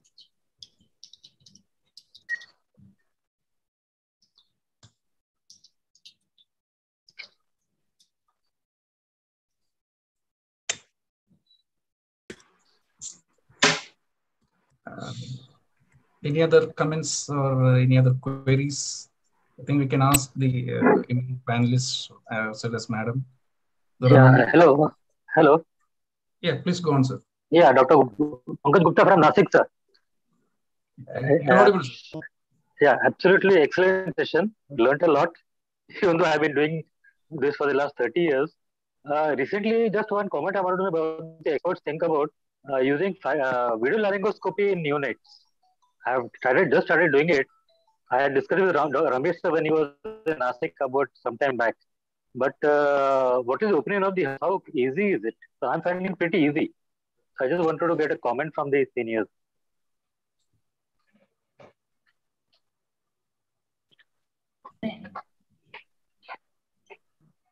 Use a video laryngoscope. For neonates. So we use CMAC with neonate blade, straight blade for neonate for different situation. It's so you need to get used to it. It is not difficult once you get once you cross your learning curve, then it's fairly okay to use.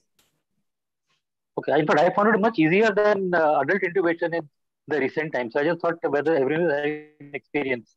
After I am using, yeah. Initially in learning curve, I have seen many of our postgraduates struggling, but once they cross learning curve, it's okay to use. Okay. The best part of video laryngoscope neonate, not many of, I don't know what blade and what type are using it. I think only we have got Mac 0 and Miller 1, and there are only 2 available is in as far as the CMAC is concerned. But like what we are telling is, we are all learning. Probably we will be more than the easy to intubate. We might learn a lot of things by putting a laryngoscope. You might find something an associated cyst in that, or you see the vocal cord palsy, like a subglottic stenosis. So you might learn more of things by video laryngoscope. I don't know whether we can compare a traditional laryngoscope along with the video laryngoscope or easy intubation in a neonate. I think that will never come. That comparison will never come. But whether that will be a, you see, the norm of adult itself, the video laryngoscope is becoming a norm for even the convention is going to go. In neonatal, video laryngoscope is not going to come for another 10 to 15 years. The reason is that now only the research is going on as for neonatal video laryngoscope, especially D-blade recently has come. So difficult intubation neonate is very, very, very rare. I feel that it is not that I'm an expert, but it's very rare. When there are a couple of things. One is when you use a video laryngoscope, especially if you're using it in a Pierre-Robin, a very severe Pierre-Robin or Treacher Collins, then maybe a video laryngoscope would have a place. But with a video laryngoscope, you're looking directly at the glottis. You're missing out the rest of the mouth, which is what I feel sometimes we miss out on the big picture. And so we need to look at both. Not just... Actually, what I'm using, madam, is a Medicam company. This it comes with 12 blades, different blades. It has right from a neonatal blade, Miller 1, 2, 3, the Macintosh blade, then the flexi tip blades. And, yes, but basically, we're not using all those blades for one case. You decide before you start the case what you're going to use. You use that, and then you go ahead. So there is a variety that is there. But what my thing is that when you use a video laryngoscope, you're using it for a difficult intubation, or you're trying to get a tube into the glottis. Now, in our other way of doing a regular laryngoscopy, you're seeing the whole mouth, you're seeing the fossils, you're looking on either side, you may find some other pathology, very rarely, but you may find something. So I'm just playing devil's advocate. I'm playing the other thing. We sometimes bend over backwards when it comes to all the equipment and all the fancy things, forgetting what life was like. So actually, after COVID, I started more of video laryngoscopy, visiting from after COVID, and I'm finding it much easier than the regular scope. That's why I thought, like, let's see whether everyone else is having the same opinion or not. Yeah. Definitely, sir. You see a video laryngoscope, you see the vocal cords, you see the big monitor. That what more you want? Instead of struggling and putting a scope like this and doing like this. I think if you see that, that is logically it's going to be a good, easy to do. It all depends upon your individual thing. Yeah. And if you see the other side, I tried video laryngoscope. Sometimes difficult. I take a normal laryngoscope. I have intubated. So this is it happens like that. So individual, you are happy with it. I think you are happy with it. Right. Thank you, sir. Thank you, sir. Fantastic.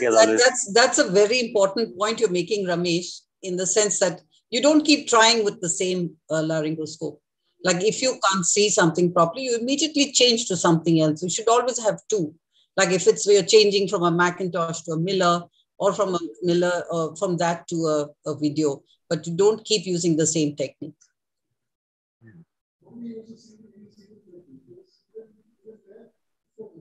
Thank you, ma'am. If there are no more questions, I think we'll wind up the session. On behalf of ISA Kerala State, I would like to thank Rebecca, ma'am, for that excellent presentation on neonatal emergencies. I should thank all the panelists. I should thank all the panelists for agreeing to answer the questions I put out for them.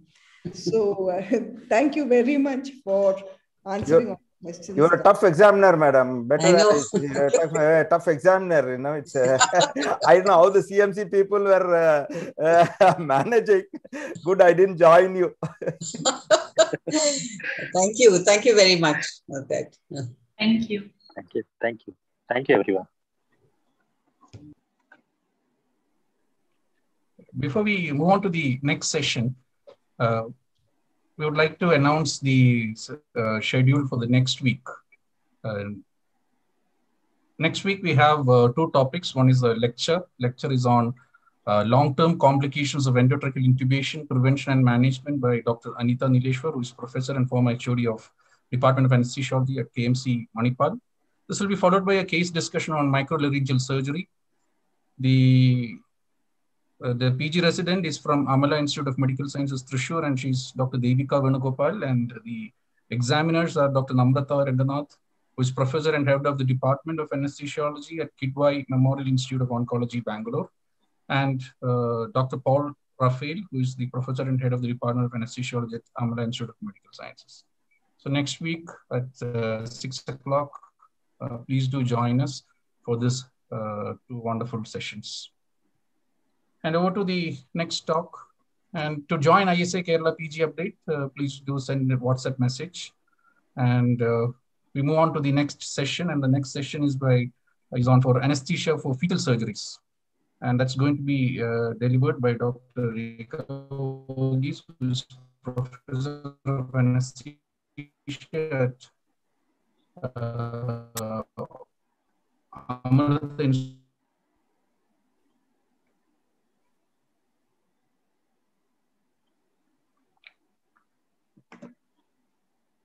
Dr. Vijush, you are not audible. Yeah. Oh, I'm sorry. Maybe some network issues. Yeah, now you're audible. Rika ma'am, the next talk is on anesthesia. Yeah, the next talk is on anesthesia for fetal surgery to be delivered by Dr. Rika Ogis, who is the professor of anesthesiology at Amrita Institute of Medical Sciences, Cochin. Over to ma'am for her talk on fetal anesthesia. Shall I start sharing the screen? Please. Yeah, yes, please, ma'am. Yeah. Please do share. Yeah.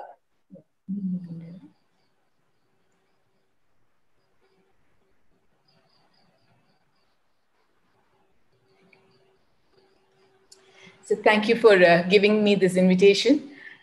Good evening to everybody. The talk is on anesthesia for fetal surgery. Fetal surgery has come a long way in the last 30, 40 years. And most of the work has been done by a doctor called Michael Harrison. This Michael Harrison, he works at the University of California, and he's really interested. His interest picked during his student days itself, when he wondered why all these children, all these babies should be born with such bad defects, and can't anything be done for them when they are in the fetal stage itself. This interest he carried on throughout his career. As his career unfolded, he kept his interest and worked towards a resolution of this problem that he wanted to solve. And as luck would have it, he is also called the father of fetal surgery. And as luck would have it, there were several advances in this field which helped him at this time. People became more knowledgeable about the natural history of these fetal defects, which meant that they knew which one is going to end with a morbidity, or which one is going to end with a serious morbidity, and which one is going to lead on to a mortality. They also knew about the pathophysiology of the diseases, which made it easier to tackle it at an early stage. And the other advances, such as better ultrasound machines, which would give more details earlier, and development of good surgical instruments, sophisticated techniques, and even improvement in surgery and anesthesia, all this helped. Are you able to hear what I'm saying? Hello? Yes, ma'am. You're audible. Yeah, okay. You're okay, audible, sorry. ma'am. Yeah, thank you. So also the ability to do experiments on animals, that also contributed to a success of their endeavor. And because it was successful, they could translate it and try it in human fetuses. If you were to say that, we can say that we can divide the fetal procedures into mainly under 3 headings. The first would be the minimally invasive procedures. And after that comes the open mid-gestation procedures. And then we have exit. or the ex utero intrapartum treatment, which is done towards late term. We'll go into details into each one. The first one, that is the minimally invasive procedures. Now, that is the most commonly performed in most of the fetal centers. In our institute, around 2,000 such procedures have already, more than 2,000 actually, has already been done. Most of this just requires to use an ultrasound and a needle, and they may not require anesthetist presence at all if it's a simple procedure. Then there are procedures which require also a fetoscope to be used. So we can really see what we're doing, not just grainy gray and white images, but really we can see and do the procedure. So what are these procedures which we do with just an ultrasound guidance and a needle? There is a percutaneous umbilical blood sampling known as PUBS. Here what we do is under ultrasound guidance, I'll show the picture later. So I'll just enumerate the conditions that can be tackled with this minimally invasive procedure just using the ultrasound and a needle. There's radiofrequency ablation of the umbilical cord for fetal reduction. You can do a balloon valvuloplasty. That is if the child has got a critical aortic stenosis that is going to limit the development of the left ventricle. Under ultrasound guidance, you can guide the needle into the outflow tract of the left ventricle, into the aortic valve, the stenosed aortic valve, and dilate it by inflating the balloon. The other thing that you can do is shunt placements. If there are some cavities inside the baby, inside the fetus, which is too full of fluid, like a CCAM with a macrocyst in the lung, or a bladder which is full of urine because there's a posterior urethral valve. You can put a shunt inside, and so that one end of the shunt is inside this cavity, fluid filled space in the body of the fetus, and one is outside in the amniotic space. So whatever fluid excess is there can drain into the amniotic fluid. That also can be done just with an ultrasound and a needle. So this is a pictorial representation. You can see in the first picture, the percutaneous umbilical blood sampling. Under the guidance, the surgeon is trying to get some blood from the umbilical cord. This helps in many diagnoses of certain underlying conditions, genetic abnormalities, hematological problems can be diagnosed. It can also be used as a treatment modality. If there is anemia developing in the baby due to whatever reason, RH problems, whatever reason, or a fetal-maternal hemorrhage, the baby can be given blood transfusion. It will be life-saving for the baby. And it is a simple procedure where no anesthesiologist is required. Shunt placement. Here, it's not that simple a procedure, but it's again done on using just the ultrasound probe and a needle. Radiofrequency ablation, that's a third picture.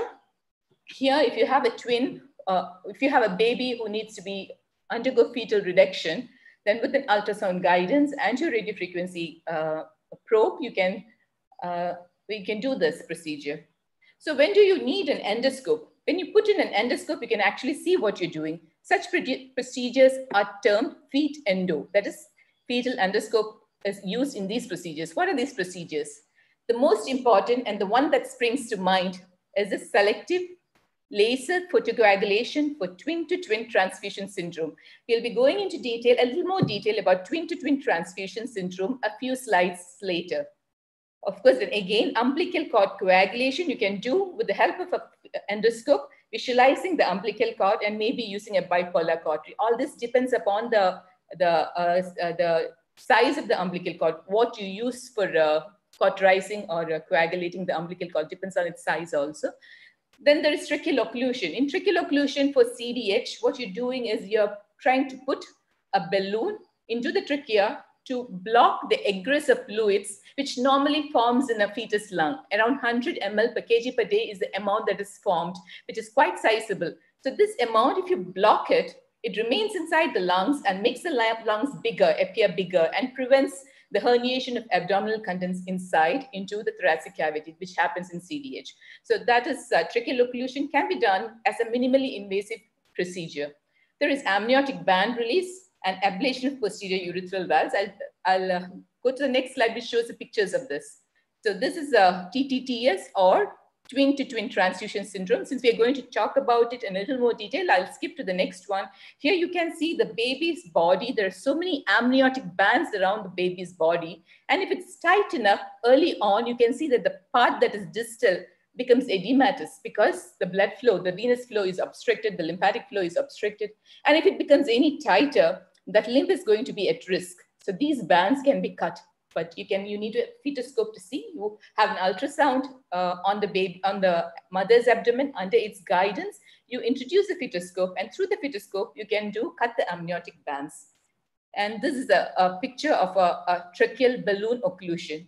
The pediatric surgeon, under the ultrasound, visualizes the baby and introduces a fetoscope into the mouth of the baby and into the trachea. It requires a great degree of skill.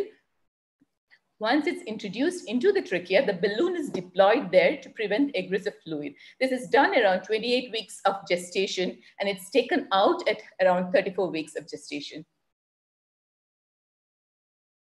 So if we'll just take the twin-to-twin transfusion syndrome as a prototype of many other procedures that is done, and go into a little more detail about twin-to-twin transfusion syndrome, which is the commonest condition that an anesthesiologist might see in minimally invasive procedures.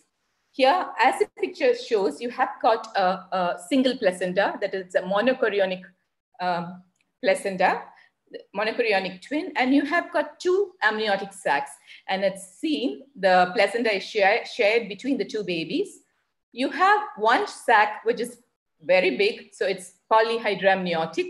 The other sac is smaller and it's oligohydramniotic, and the babies seem to differ in size. So what is going on here? We must realize that this is not very common condition. In monochorionic twins, only in 15% do you see this twin-to-twin transfusion syndrome, and only 1% of this ends up needing any intervention.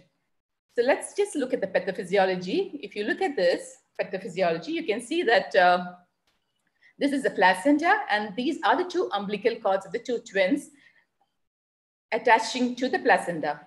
Now, in the previous picture, we saw there's unequal sharing. Now, adding to this problem is another one. You can see that the vessels between the two, the umbilical vessels from between the two twins are connecting. There's abnormal connections between the two twins of these vessels. It happens on the surface and it happens on the deeper part of the placenta also.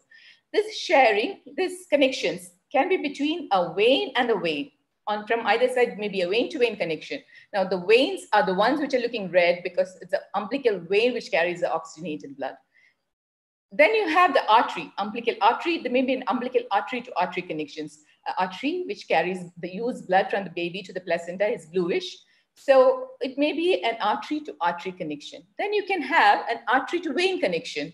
There's an artery going to a vein. So what happens in artery to vein connection is that the blood flow always is going to be in one direction, from the artery to the vein. Whereas an artery to artery connection or a vein to vein connection, it is bidirectional. It changes depending on the condition of the baby, but an artery to vein connection always is in one direction. So depending on the number of such anastomosis that exists between these two babies and the major direction of the resultant flows in this, there will be more blood flow to one baby.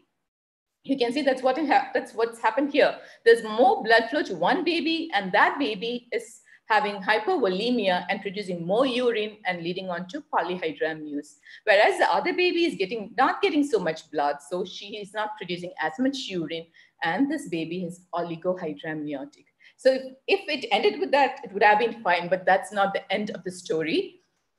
As this baby has to pump, has to deal with more blood volume, the baby starts getting cardiomyopathy, hypertensive cardiomyopathy.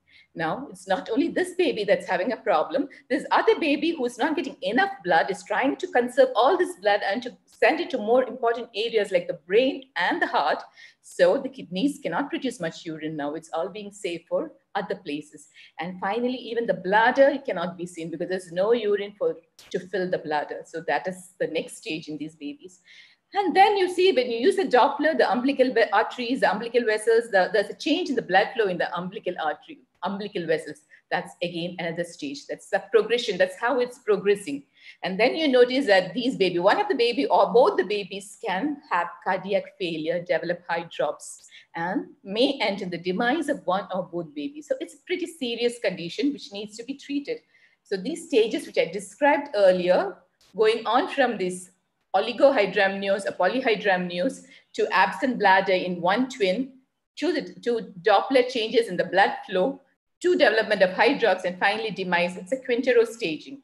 And depending on this, when you see the patient, depending on the stage at which they are, you have to plan your procedure. And the procedure, usually, if it's an early detection, then serial amnioreduction. You can take the amniotic fluid from the baby, which is polyhydramniotic, and that might help. But if you see the babies a little later, then really you'll have to go in for the definitive procedure, which is called the selective laser photocoagulation of these abnormal collections. It's a small video. I'll try to play it.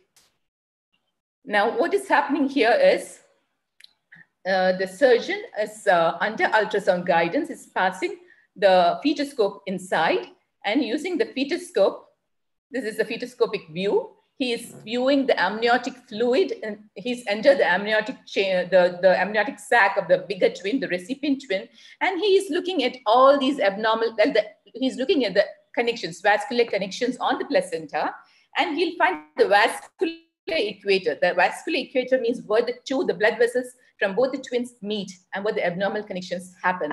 So he identifies the abnormal connections and he selectively lasers these connections or separates out these connections. So this would help in saving sometimes both the babies, or at least one baby can be saved by this. If it's not done, if no intervention is done at this point, there's a high chance of fetal demise. So if you catch this patient pretty late, where one twin is really at risk, then maybe your choice is only radiofrequency ablation of the umbilical cord of the twin who is at risk.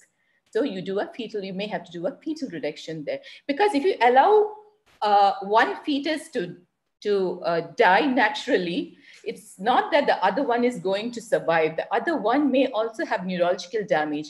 At the time of death of one twin, there's precipitous fall in the blood pressure of that baby, of that fetus. And because there are fetal connections in the placenta, blood is going to flow from one twin to the other twin with the lower pressure. And that may cause a reduced blood flow to the brain for some time and lead on to neurological damage in the surviving twin. Moving on to the next slide.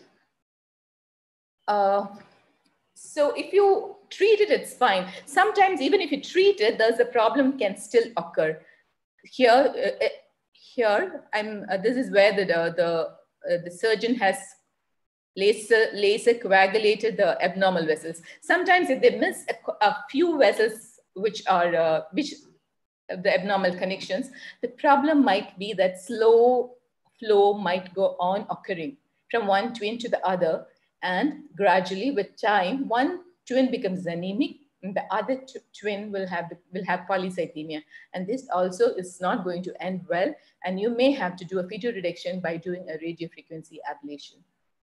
I'll talk about the anesthesia for this together with all the other procedures. We'll just go through the different conditions that are seen under the three headings that I said. So now this is a minimally invasive procedure we are talking about. And the frequently seen condition is called twin reverse arterial perfusion, or otherwise known as a TRAP. Here what is happening is, like, you again have a monochorionic diamniotic babies. And if you notice, you can see that one twin has no heart or head. So it is egg cardiac. This is the egg cardiac twin, no heart.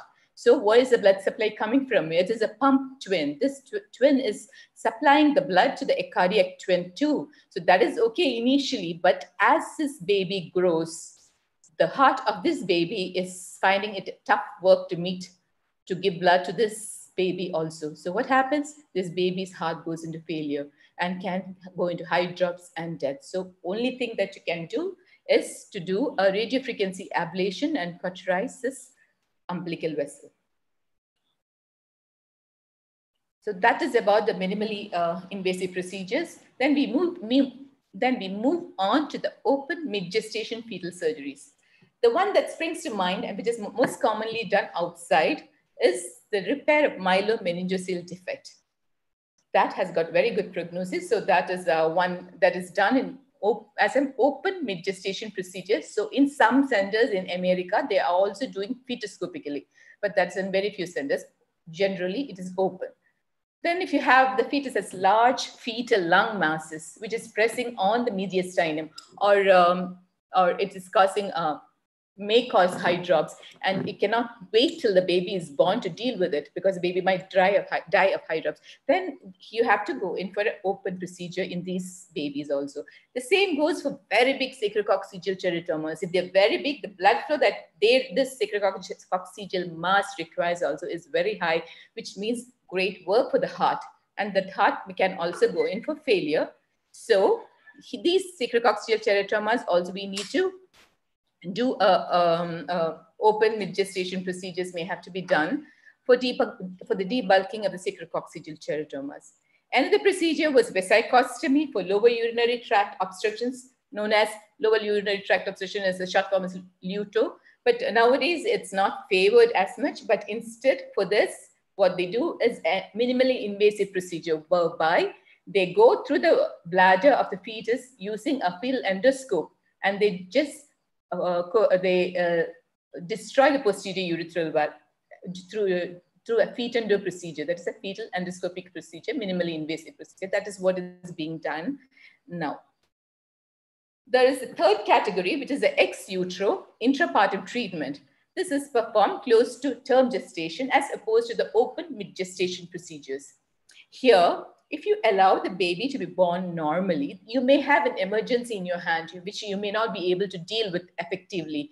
You may have a surgical emergency which is life-threatening. So to make this situation a stable situation where you have time to deal with it, that's what is the whole idea behind the exit procedure, because here the baby is supported by the placenta of the mother.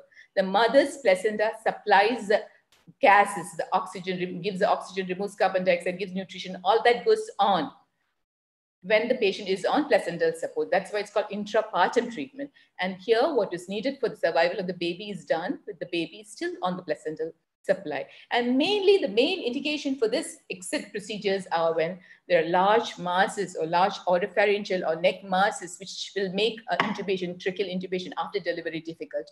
Or it may be a congenital high airway obstruction syndrome. As the name indicates, it just means higher in the trachea, there may be an obstruction, so that whatever you do, you will not be able to put a tube in this baby after delivery because it's totally obstructed. This can be diagnosed by the perinatologist or the maternal fetal medicine specialist when they do an ultrasound, because they'll see that the lungs are big because the trachea is occluded and the fluid that is being produced in the lungs cannot come out.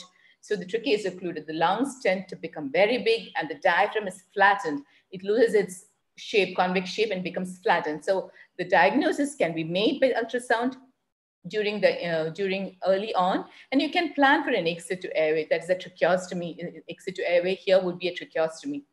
If the patient has severe micrognathia, which makes intubation impossible after birth, then again, in these babies also tracheostomy, exit to airway, exit to tracheostomy becomes an option. It's not only exit to airway that is done as exit procedures, you can also do exit to resection. Suppose there's a large lung mass, which has allowed the baby to survive up to term, but now it might cause, it is causing some degree of cardiac issue because its size, it's pushed on the mediastinum. It might be safer to resect it while the child is still on the placental circulation and then deliver the baby. So that is exit to resection. And exit to ECMO is when you have a very bad CDH, which will not survive if you just deliver like that. These babies also are babies with severe congenital heart diseases. You can try exit to ECMO. So these are the conditions which you can offer exit for. Now let's come down to the to what we are here to hear. That's the anesthetic management of these different categories of problems. It's very important that you should have a multidisciplinary meeting with the mother and the family, because the mother and the family must be devastated to hear about the problem the fetus has. And all the specialists that are involved, mainly the high-risk obstetrician, the neonatologist who is going to take care of this baby once it's delivered, the pediatric surgeon who might be doing the procedure, the radiologist who's going to read the fetal echo, the MRI, the cardiologist who needs to be in attendance to look at the fetal heart as the procedure is going on, the anesthesiologist who is going to be in charge of this baby. It could be an obstetric anesthetic or a pediatric anesthesiologist. Whoever is going to be there should be there, or both of them can be there. And also even the nursing team, everybody needs to have a multidisciplinary meet must be there on the previous day. And of course, like in any other case going under anesthesia, a detailed PAC is a must. You must look into the maternal history, the maternal anesthetic history, or any look for any comorbidities, because the mother is an innocent bystander. You don't want any harm, any risk for the mother to be there. If it is so, you may not entertain this fetal surgery.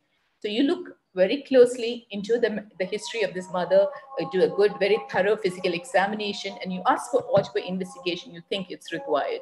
The routine blood picture, or whatever additional investigations you want an echo of the mother, X-ray, you go ahead and ask for all the investigations that you would like. And of course, what very, very important is you should take informed consent. It's not, of course, the treating physicians, surgeons would have taken their own consent, but we need to take our consent. We have to detail about the post-dural puncture headache. If you're planning to put an epidural, we need to tell them about the risk of the regular, as you would risk of aspiration. We need to tell them, actually the specialist would have told them, but we have to tell them about the risks, the benefits, and what are the other alternatives that they can follow. Those are what is related to anesthesia, we can say, but the mother should be aware of the risks and the benefits and what are the other options that she has and what could be the outcome. It could be a fetal demise can also happen. Premature rupture of membranes and premature labor can happen. So all this has to be explained to the mother in detail. At the end, they may decide not to go ahead. So the mother should have a full knowledge and a full right to refuse the surgery if she is afraid of it, but that is up to her. The next thing is we should not forget about the blood arrangements. We should do a type and screen. For minimally invasive procedures, it's enough. A type and screening is enough. But for open mid-gestation procedures, you have to do a type and cross-match and at least keep 4 blood available, readily available. And we'll not forget the fetus. For the fetus also, a leukocyte reduced, irradiated or negative blood, which cross-match to the mother should be readily available. Now, a fetus will have some 100 to 160 ml per kg of blood, depending on what stage of gestation it is in. And most of this, half of this blood will be in the placenta in case there's placental bleeding or whatever reason. Blood for the fetus also should be ready. Of course, what we should know, what is the fetal baseline heart rate? It can be anywhere between 140 to 80 or even higher, but we should know what is the heart rate, fetal baseline heart rate. We should also know the cardiac function of the baby. These are questions we need to answer before we give anesthesia. So fetal cardiac function, is it good? Is it working well? Is the heart contracting well? Or is there any cardiac failure sitting in? So we need to know that. And of course, most important, the fetal weight. For drug dosing, we need to know the fetal weight, which a good radiologist will be able to tell us. Or the obstetrician who is doing the ultrasound can estimate the weight and tell us. So what is the anesthesia for these minimally invasive procedures? Minimally invasive procedures, it's mostly, if it is the procedure, as we talked about what procedures are done as minimally invasive. We said it's like blood sampling from the umbilicus. We said amniotic band release, and we said the most common could be twin-to-twin transfusion syndrome. In twin-to-twin transfusion, we are going to coagulate with laser the abnormal connections, or it could be a trap where you're going to do a radiofrequency ablation and do a fetal reduction. These are the common scenarios that you see in minimally invasive procedures. Now, when they come for this minimally invasive procedure, we know that the placenta and the umbilical cord, they do not have any pain receptors. So if procedures on that is not going to produce pain. So the only area that the mother is going to have pain is the entry site in the abdomen. There you can give local anesthesia and procedure can commence. Now, depending on the anxiety level of the mother, you can decide to give intravenous sedation or not. Intravenous sedation can be given with midazolam or fentanyl. That's what we do. Dexmedetomidine is also an option. But remember that you should not over-sedate these mothers. Mild to moderate sedation is enough. And talking to these mothers is much more powerful than any other sedative, actually. So do not over-sedate, because the position, we may want, the surgeon might request the mother to change the position a bit or to hold still or something. So if you have an over-sedated mother, that won't do. Neuraxial anesthesia, it's some surgeons might request for it, but generally all procedures are done under maternal local anesthesia only. Some surgeons might insist, but it's generally not done. If you have a very anxious mother, yes, you should sedate. Even you might need more sedation. Sometimes you have a mother with a very big abdomen, polyhydramnios, so much of polyhydramnios that when she's lying down, she has backache, and she may not be able to lie like that for a long time. So as you're starting out initial stages, the surgeon might require more time. So lying like that for a long time might be a problem. So that's one situation where you can consider giving a neuraxial anesthesia, but we have never given neuraxial anesthesia so far. We've always gone with maternal local anesthesia with sedation. Remember, no uterine relaxation is required, not much uterine relaxation is required for this, and only limited fetal sedation. And of course, the monitors, standard ASA monitors should be there for the mother. The fetal heart rate monitoring should be done. It's very important. You should be done at the start of the procedure and end of the procedure to reassure that the fetal status is good. And initially, the teaching was to limit the IV fluids. Now it is, we can give the maintenance IV fluids safely to not overload, but maintenance. But the maintenance is not going to be much for a half-an-hour procedure.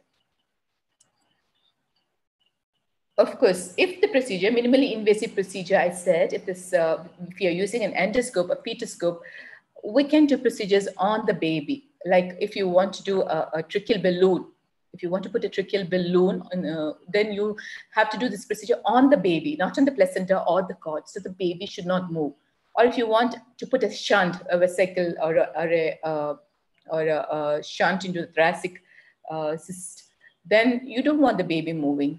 So in those conditions, what you do is you give what is called a IEM fetal cocktail. The baby is injected with a fetal cocktail of fentanyl with 20 mics per kg of a muscle relaxant. It can be any muscle relaxant. We can give vecuronium, rocuronium, pancuronium, whatever. The dose is, if it is vecuronium, it's 0.2 mg per kg. And of course, it is combined with atropine so that there's no fetal bradycardia. Atropine 20 mic per kg. But try to limit the volume, so to 0.2 to 0.5 ml. Remember, this fetus at around end of 5th month, they are able to sense pain. That is there, the withdrawal reflex is there. And by the end of 6 months, some connections are there to the thalamocortical structures, and that affective response to pain also starts to develop, though it's only by around early 9th month that EEG is seen in 80% of the fetuses. But since we don't know when they really start appreciating pain, it's better to give fetal analgesia for any procedure on the fetus, because otherwise we don't know how it's going to affect their development later. Of course, it goes without saying that maternal hemodynamic has to be maintained within 10 to 20% of the baseline. For this, phenylephrine or ephedrine can be used. Usually in these procedures, the use of phenylephrine, ephedrine or phenylephrine is not so much, but remember, they may come with an NTG patch applied early on in the preoperative area or in the previous night itself.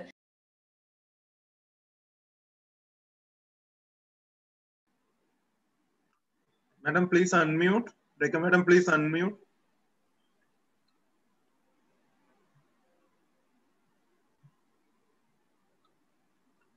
Madam, is that okay? Yeah, now you are audible. Oh, did you hear up to what I said till now? You were talking about a patch. Right, yeah, so that's it, yeah. So I think I've skipped a few slides. I'll have to go back.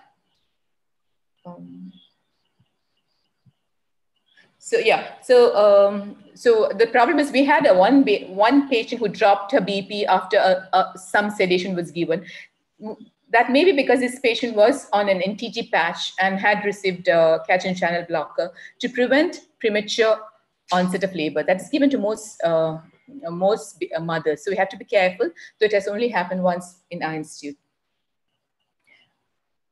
So that is about, so that's all that is concerned for minimally invasive procedures. Let's move on to the next one, which is open mid-gestation procedures. And the main important ones here is a myelomeningocele repair in the sacrococcygeal teratoma. Will be this myelomeningocele repair. The thing is that a trial has came out called the MOMS trial, that is management of myelomeningocele study, that came out it was conducted over a period of around 7 to 8 years from 2003. And the results showed that if the myelomeningocele defect is closed in utero, the outcome is much better. What happens is that during development, the neural plate folds to form a neural tube. Now, if this doesn't happen effectively in any area, the spinal cord and its nerve roots are left exposed. And this is a defect in primary neurulation and will damage the spinal cord at this spot. That is the first hit. Now, first hit. The second hit is like it's exposed to the amniotic fluid around and to the physical trauma that the movement of the baby is going to cause. So this is again going to cause more damage to the exposed cords. So what do? We have to cover it. And this was experimentally done in sheep models, and it was shown that it's going to improve the morbidity. And through the trial done called the MOMS study, it was even proven beyond doubt that it is so in human fetuses also. And the trial was stopped before it could, reach completion or do the complete numbers. So you can see in these two pictures, if you see, you can see there's a myelomeningocele here and it has been repaired.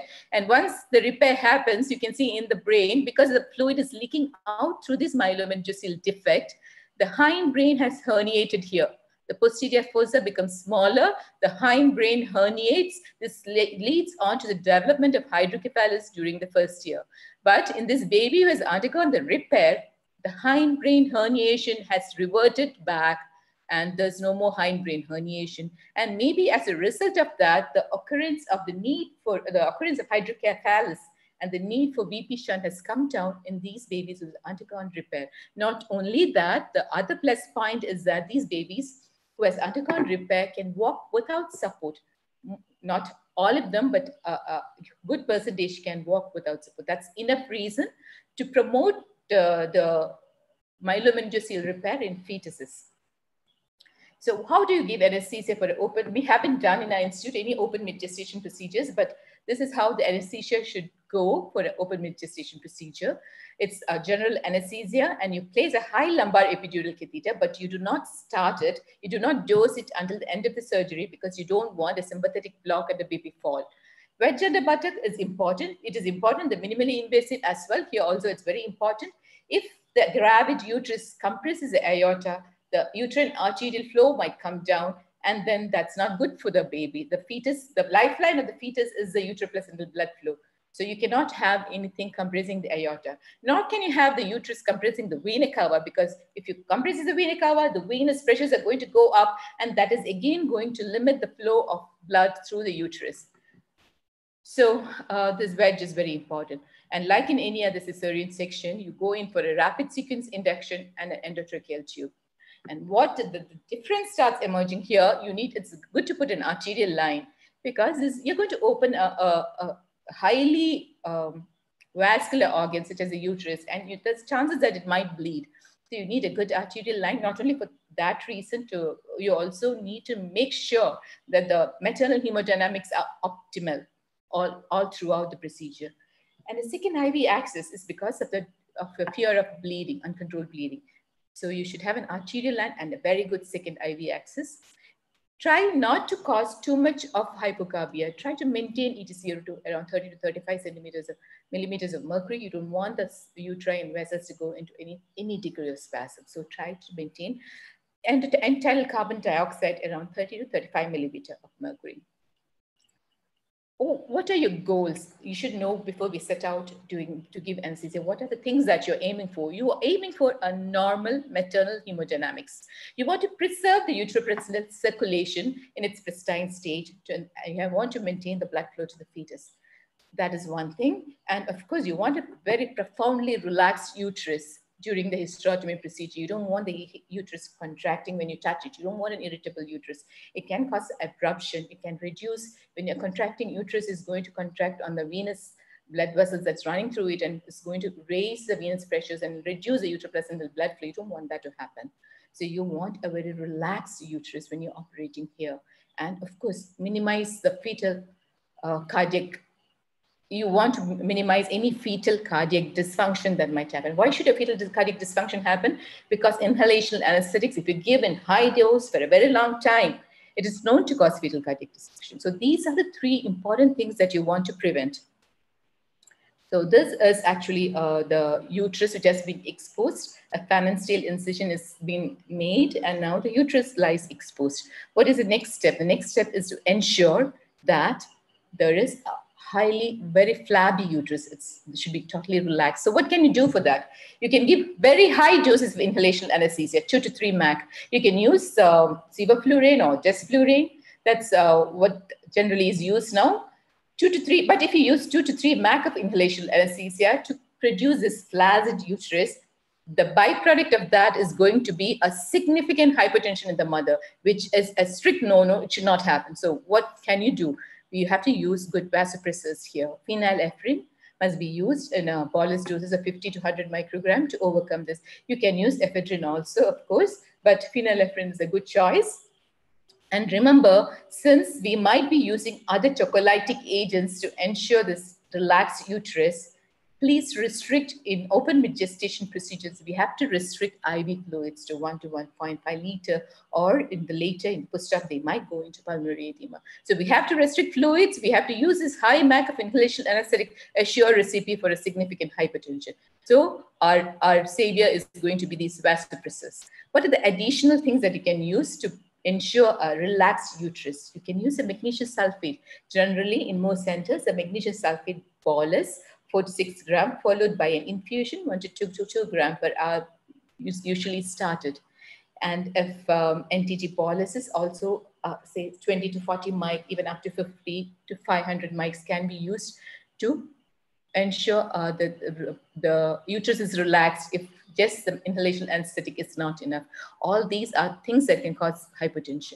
Now, remember, recently, not very recently, but still some centers are advising a technique called SIVA, that is supplemental intravenous anesthesia. Here you supplement with propofol and remifentanil outside. Here we don't have remifentanil, so fentanyl would be our choice. If you use propofol and fentanyl or remifentanil as IV infusions, we can bring down the MAC inhalation anesthesia concentration to 1 to 1.5 MAC with a good relaxation, still maintaining the good uterine relaxation.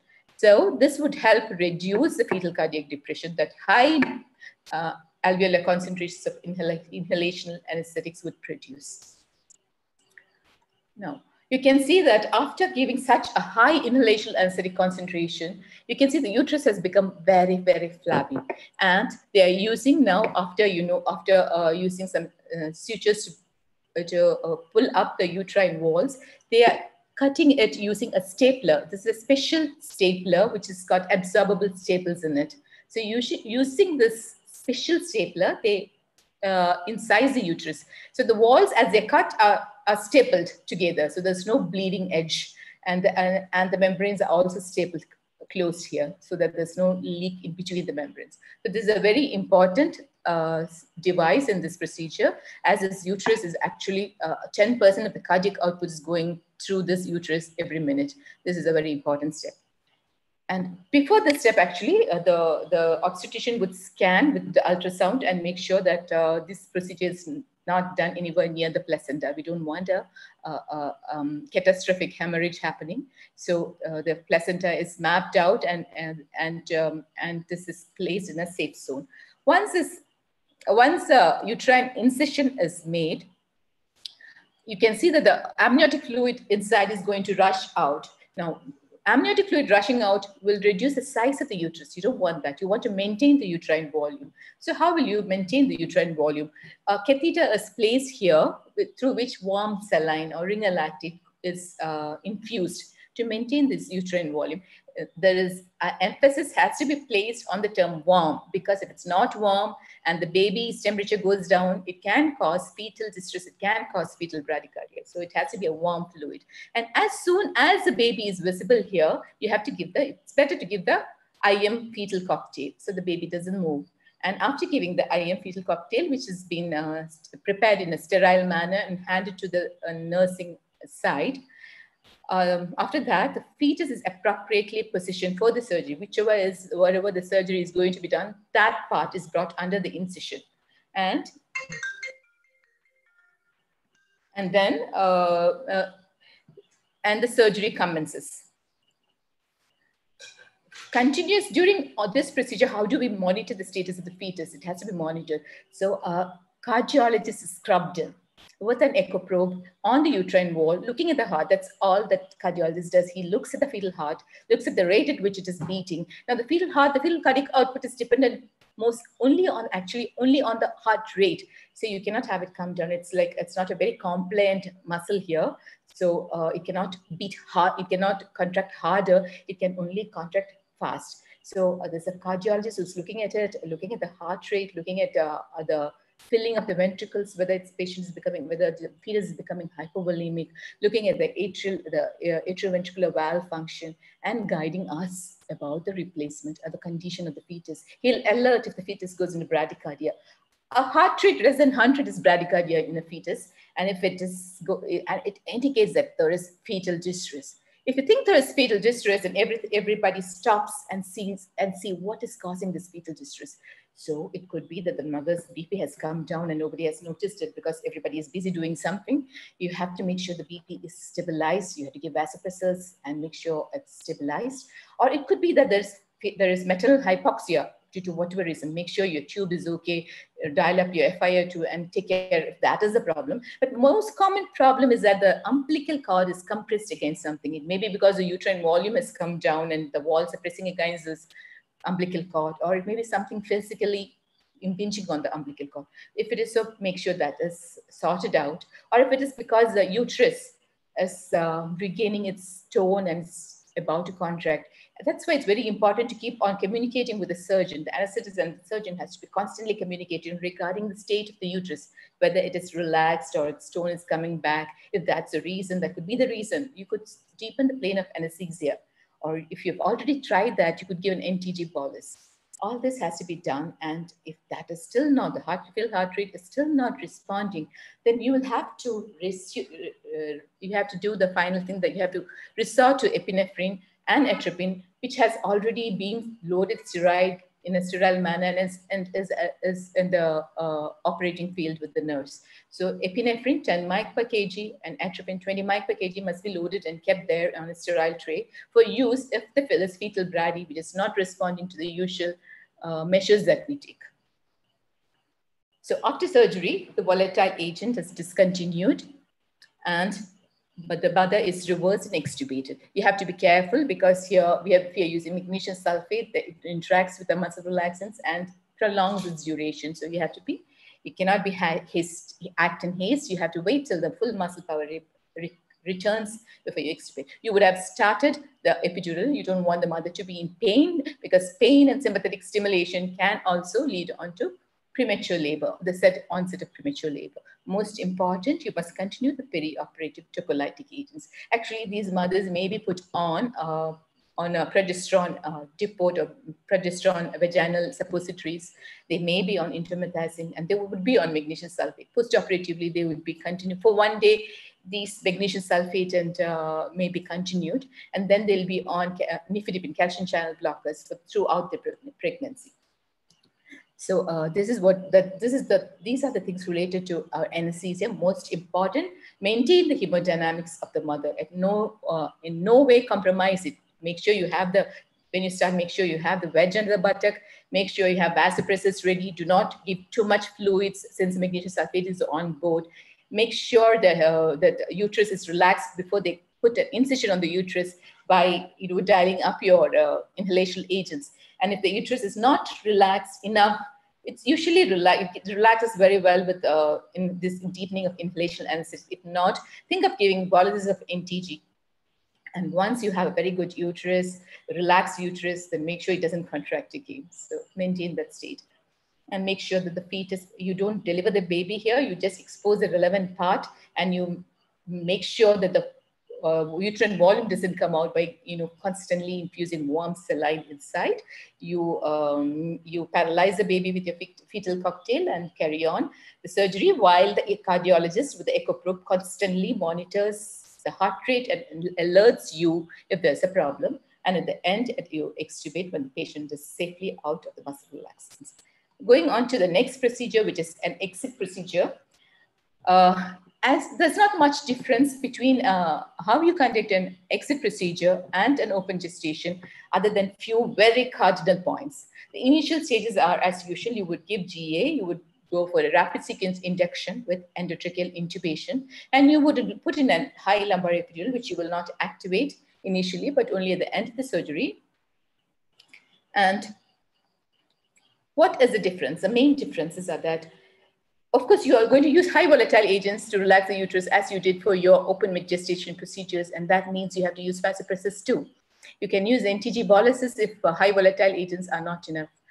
But here you don't use magnesium sulfate. Magnesium sulfate is longer acting tocolytic, which you don't want. You want, after the end of the procedure, you want a good contracted uterus, so though there's no postpartum hemorrhage. So you don't use magnesium sulfate here. And therefore, the fluid restriction is not so important in these exit procedures. So that's a thing, this is one major difference between the exit and the open mid-gestation procedure. We have done 2 exit procedures in the institute, and we actually, good uterine relaxation was achieved at around 2 max of sevoflurane, and we didn't have to use much of NTG. That is the experience we had. Of course, in exit procedures, once the uterine incision is made, we partly deliver the baby.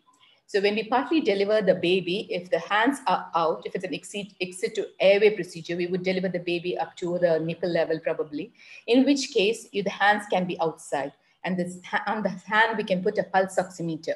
So this has to be sterile pulse oximeter already given to the operating field. So they can wrap it around a digit or a palm. But the problem, there are certain drawbacks in using this pulse oximeter for fetal monitoring. The thing is that if the light falls on it, it will not give a correct value, but then we can overcome by shielding it with something. The normal saturations in fetus is around can vary from 40 to 70%. So that's the saturation that you're expecting. At these saturations, the readings may not be very correct. So we really do not depend too much on the pulse oximeter saturations here, but we do use it if your surgery is going to be a more extensive one, and not just an exit to airway procedure, a simple exit to airway like a small tracheostomy, like a tracheostomy or an endotracheal intubation. It's a good idea to get an IV access to the baby in the hand. The pediatric surgeon can get an IV access and give you the extension. So if there's any blood loss, you can supplement the PRBCs that is available. Here also, of course, the cardiologist has got that echo probe and is constantly monitoring to alert us if there's fetal brady, which is a sign of fetal distress. So I already said we only partly deliver the baby for the procedure because you don't want the uterus volume to come down. If the uterine volume comes down, there's a chance of placental abruption, and placental abruption will be catastrophic. And so you don't want that. You want good uteroplacental blood flow to go on till whatever procedure we're doing is complete. Of course, like in the open mid-gestation, you want the baby to move, so the cocktail will be given. Though with this high doses of inhalation anesthetics and all the narcotic that we give, the baby will be partly anesthetized only. It will not be moving so much, but we have to ensure that it doesn't move, and therefore a field cocktail has to be given. This is only partly delivering. The baby helps maintain the temperature, baby's temperature, as well as uterine volume. If it is an exit to airway, a direct laryngoscopy and endotracheal intubation can be done. So we have the time. That's the advantage. It doesn't have to be an emergency situation, or you don't have to put the child to risk of any neurological damage. The child is safely on the uteroplacental circulation, still getting its oxygen from the mother. So we have the time to secure, to do a good scopy and see whether you can intubate. And if you cannot intubate, you may have to go for other options. You may have to, like if you intubate, if you have a flexible bronchoscope, it's good to ensure that you are inside. Suppose you cannot intubate, what do? You have to try alternative methods. You may have to, if it's a very big mass, you may have to resist some of the mass before you can do a tracheostomy there. or you may have to divide some strap muscles. There may be various things, the various procedures you may have to do before you can get that airway. But you have the time for that. There's no emergency. You have the time. You just have to make sure the metal hemodynamics are good and the uterus is relaxed. That's it. And you have to make sure that your umbilical cord is not compressed by anything. So then that might end with a tracheostomy, but you have a baby who is safe.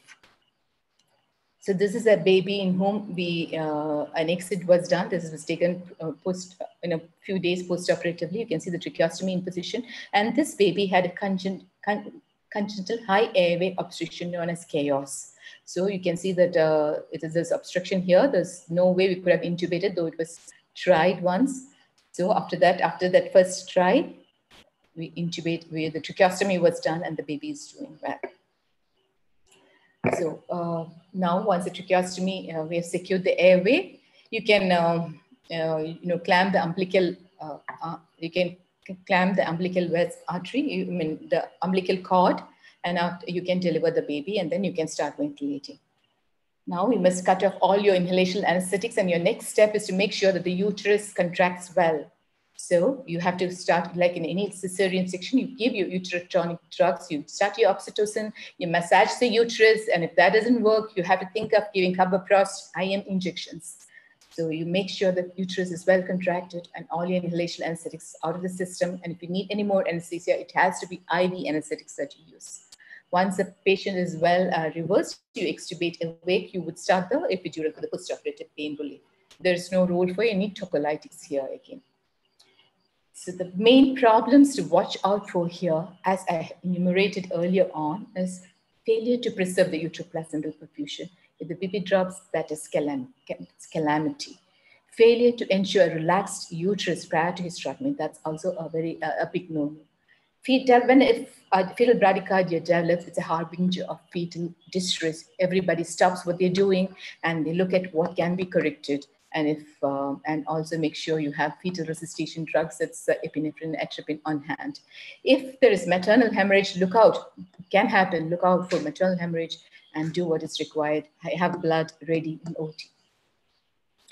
These are the points that I like to say, and I think I've gone through most of what I wanted to say.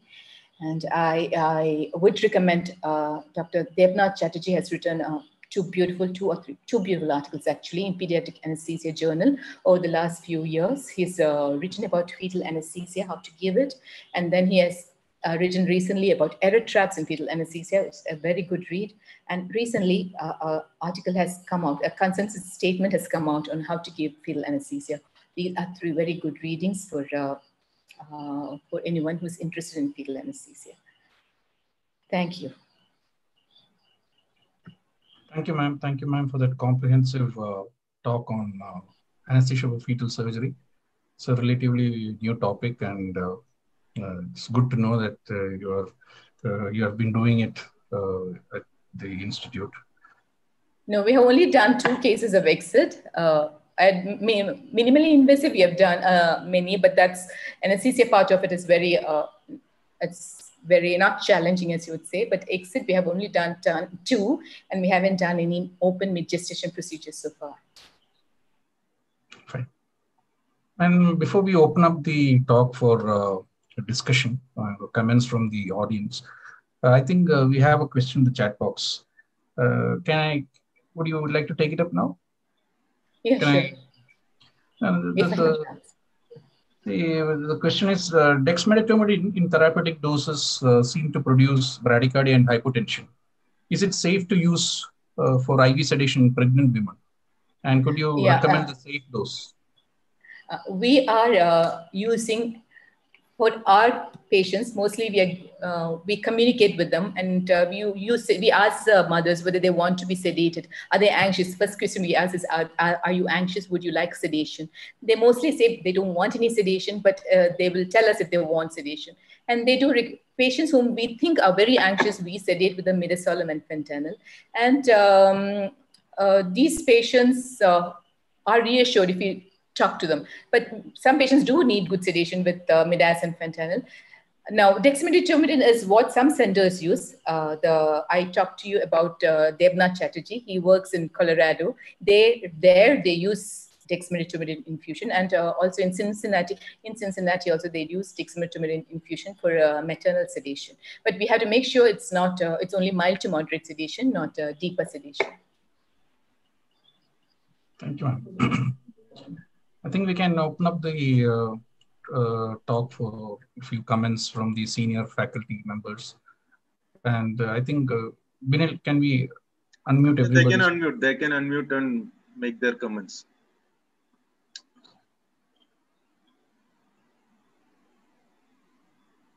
Dr. Binil, this is Dr. Meenakshi Sundaram. Please, sir. Madam, this is exactly like watching a dream sequence in a movie, because we have not seen any fetal surgeries. And anyway, initially when you were talking about only surgical aspects, I was wondering why anesthesia aspect was not touched. Anyway, usually surgery follows anesthesia. Now anesthesia followed surgery. Anyway, without that introduction, it would have been very difficult to imagine. And my question I have put in the chat box. See, how often you do fetal surgeries in your institution? That's what I said. Minimally invasive procedures that we have done more than 2,000 or 2,000 and more. But that's not anesthetically, for us, it's not very challenging because as I told you, most of them can be done just with a local infiltration and minimal sedation. But what is challenging would be open mid-gestation cases, which we have not done any. But exit cases, we have done 2. And those 2 cases for congenital high airway obstruction. So we have done exit, actually we have done 3 exit procedures.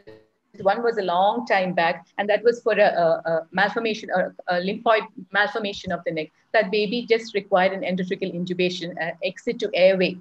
That was all that the baby required. The second and the third babies required tracheostomy. What may be the reason for this low frequency of cases? It means lack of awareness in the public as well as the medicos that the cases could be referred. Even the patient, the baby was in utero. What do you think? Sir, our surgeon, Dr. Mohan Abraham, was saying that some cases of came from myelomeningocele repair, but when they are told that the babies can have problem with, repeated surgeries may be required, even if they undergo the surgery, the ventricular peritoneal shunt in the first year might be required, revisions may be required, and there's no guarantee that the child will walk without support, and they can have higher, other abnormalities. When they are told all this, they opt not to have that baby. That's generally the approach.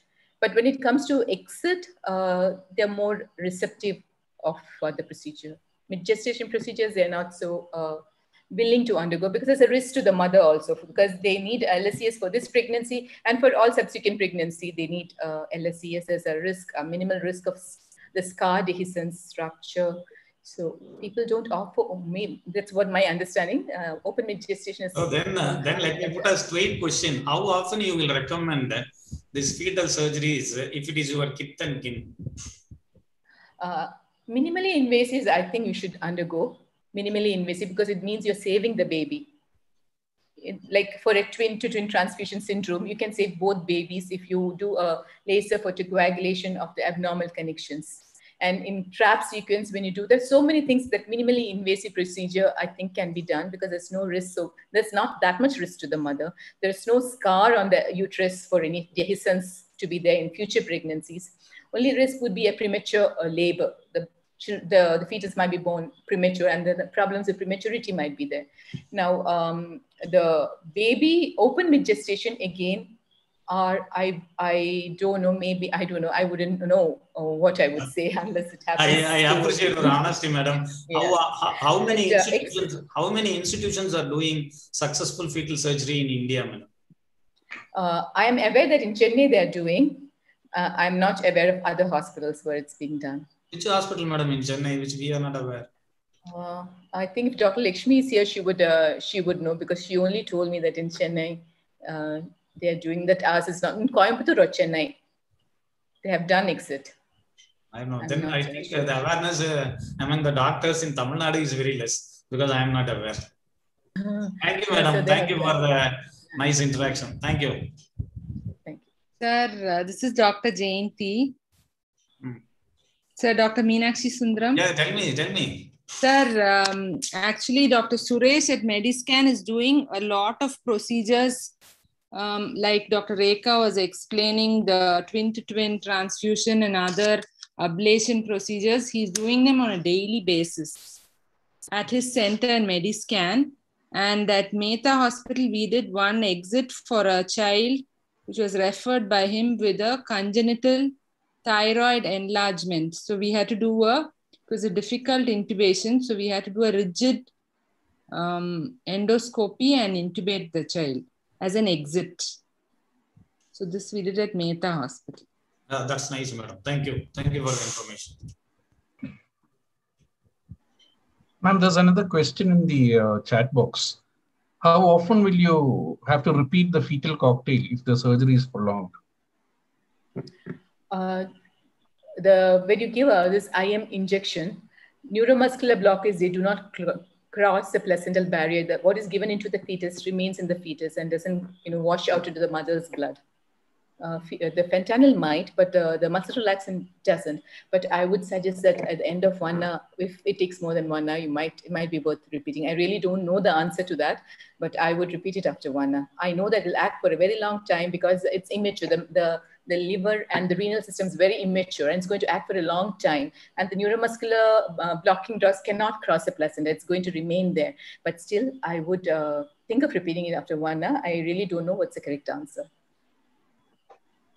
Another question is, what is the ethical aspect of fetal surgery? Ethical aspect of? Fetal surgery. Oh, if you can prove, that is why it's like the field is very narrow. Like I said, only if you can do it, because there's a risk to the mother. You can only do it if you think you're going to save the baby's life. That's a mortality benefit. Only if you think there's a mortality benefit, or you think you can reduce the morbidity of the child.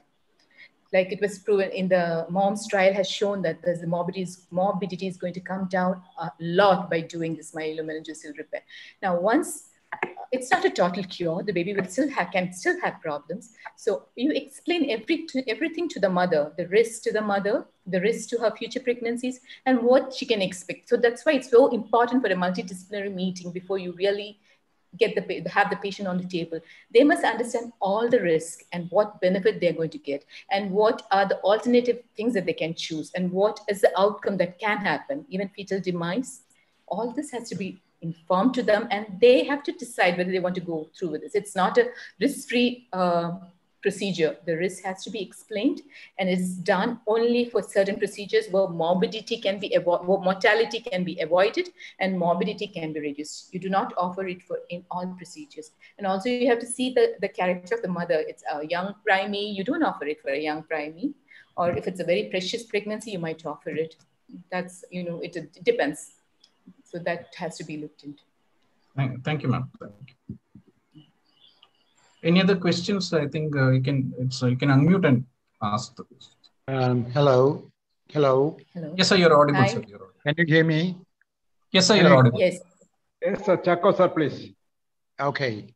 Now, just for information, back in 2002 to 2004, a couple of years time, have done a couple of exit procedure in KIMS, Kerala Institute of Medical Sciences.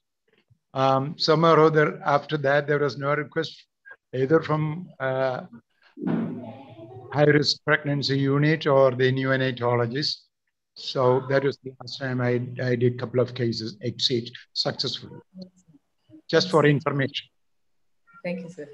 Okay. I didn't know that.